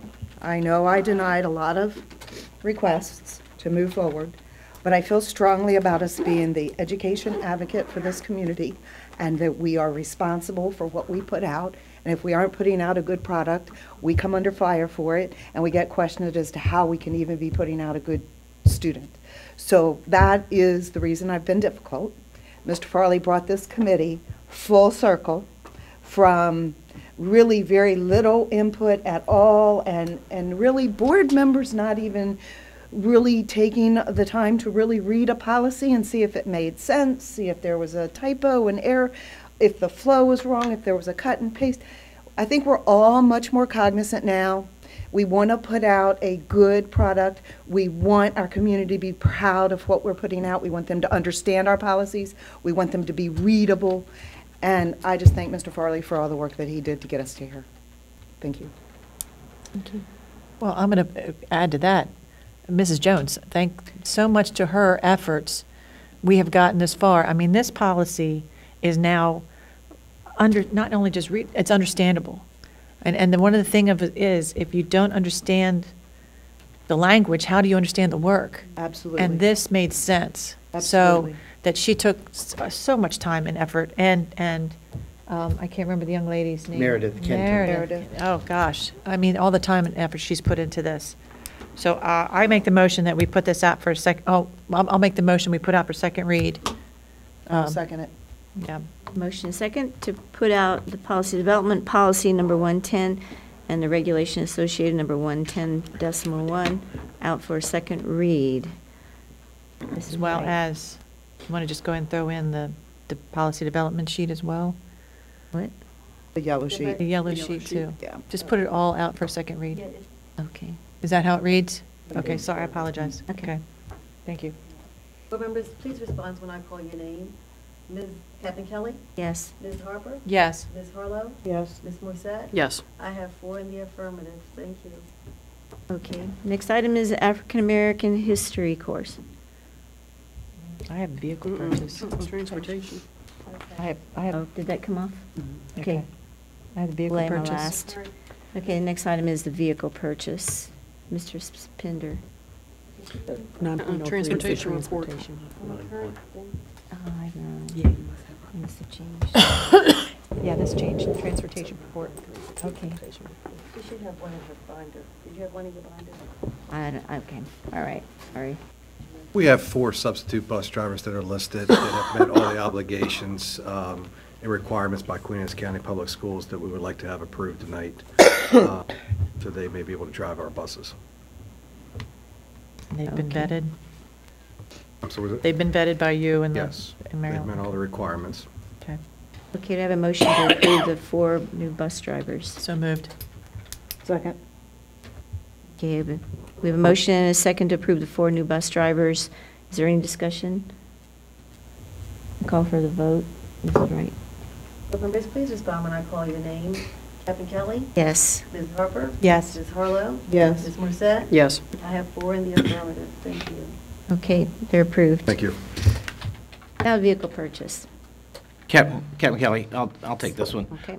Before you is an approval for, approval of a purchase order, $50,070 to purchase a brand-new Ford Super Duty truck, 2-wheel drive with a box body and a basically a lift gate on the back in order to replace our 21-year-old vehicle that just gave up the ride here recently. So we've gone out, we've done every due diligence as far as looking at intercooperative purchasing agreements. This one is done through Sourcewell, which is a national organization, so we're very comfortable that the amount purchased, the amount requested here is the lowest possible price for this. So we ask your approval to purchase a 2019 Ford Super Duty from the National Auto Fleet Group in the amount of $50,070 from our capital budget. And this, we're not violating any of the bid rules by? No, we are Okay, not. We okay. are part of a bringing it governmental up. cooperative, absolutely. The Sourcewell contract is what the county government purchases a lot of Yes. their vehicles with also. So I need a motion to approve the purchase of the 2019 Ford Super Duty F-450 from the National Auto Fleet Group in the amount of $50,070. So moved. For a second. And a motion and a second. Is there any more discussion? Call for the vote, Ms. Wright. Board members, please respond when I call your name. Captain Kelly? Aye. Ms. Harper? Yes. Ms. Harlow? Yes. Ms. Woodsett? Yes. I have 4 in the affirmative. Okay, motion carries. Thank can you. Buy the truck. Thank you. Next item is the expenditure report. Expenditure report. Thank you, Captain Kelly. Board members, before you, you have the expenditure status report, the standard monthly report. Because of the transfers and everything that you approved last month, our account balances look much more in line. There are two things on the detail expenditure report I want to call your attention to. There are two negative numbers, and they are they're interrelated to each other. One is in special education with transfers. We had a new non-public placement recently, contract with an agency or a non-public school that we haven't had contracts with before. So brand new student that requires these services, so therefore it's exceeding our budget when we add that contract into our existing ones. Of course, something that wasn't planned. What category is that under, sir? Category 6, special education, Okay, thank 8,000 you. transfers. If you look all the way over to the right, it's a negative $42,000. Is this for a student new to our system Is it new? that we didn't expect, and we don't always know that? Yeah, But I don't know if it's a new student to the system or just new services are required. Well, But yes, it yeah, was yeah. something that Which was. can come about It's at exceeding any our time budget, and during again, the this year. is Okay. For one of those various things reasons. that varies. Gotcha. But related to that, if you look at Category 9, student transportation, in salaries and wages, it's very close to being over, and that's related to the bus drivers that we had to hire to transport this child over on the other side of the bridge. So there are a couple little anomalies. We'll be watching them. I'll be working with Mr. Pinder here in the next couple days or whatever to see how we can mitigate some of our costs in transportation and special ed. If it does require a transfer, you will see that next month or in May as we go forward. Other than that, everything seems to be fine. We're spending about 90% of our budget, which is right on line with where we were last year. Okay, any Okay. questions? And then. Transfer notice, next Okay, item. and then the transfer notice, I didn't mean to go ahead of you. So you have in front of you just an information-only item, is transfers within major categories for what we anticipated in February. So we needed to do a transfer from salaries to contracted services for the communication consultant due to the fact that we have a vacancy in our communication specialist position. And then due to a software upgrade with ADP, which is our time management system, we had to go and replace all of our clocks at all of our locations so that our employees could swipe in and swipe out. So that was $11,900. So but again, it stayed within administration because of the vacancy. We're able to utilize those dollars to fund these two particular items. In instruction, salaries to contracted services, as you've heard multiple times over the last couple of weeks, the contract with the equal opportunity schools. Partial funding is being provided by MSDE, $10,000 for each of the schools. This is the residual amount. And then again, along with what we have to analyze in special education for some of those vacancies that is now requiring contracted services to fill those needs, we're asking for a transfer, informing you of a transfer within special education of $250,000 from salaries due to vacant positions that now have to be filled with contracted positions. And I think you've seen this multiple times over the last few years. So the communication consultant, that is because we have a vacancy? Yes. So we went out and hired like a temp? Is that what this is? Actually, he is a consultant, so we don't have a temp employee that comes here. When we have to do press releases, when we have to do interact with the media and those kinds of things, he takes care of those for us. So he writes my comments, my statements, and press releases and those kinds of things. Okay. Okay. Any questions? That was for information only. Yes, for information. We don't need Because it's within permission. category. Yes, ma'am. Okay, thank you. All right, thank you. And the last thing we have is, well, community participation. Do we have anyone? You don't want to speak to us? All right. You want to talk to us? Come on, Mr. Aaron. Come on up. Mr. Aaron, where are you going to be 6:30 tomorrow morning? Well, thank you for coming. You're going to be waving at me. Thanks, darling. Okay, last item on our agenda is the future meetings and events. You know about if you can look at your list there, the March for Our Schools. You got that information from Mrs. Fields. You see Queen Anne's County Winter Sports Awards, Kent Island Winter Sports Awards night. Mr. Todd is a county administrator, and he's one who has resigned and is moving elsewhere to work, and they're having an open house on his honor.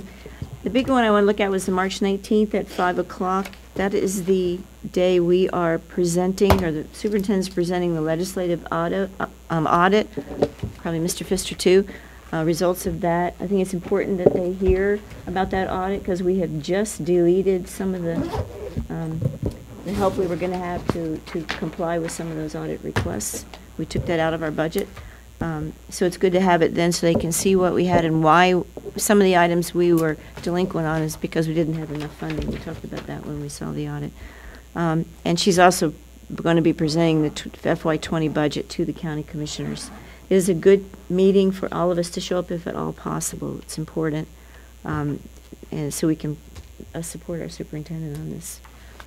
The 20th is the regular school board work session for March.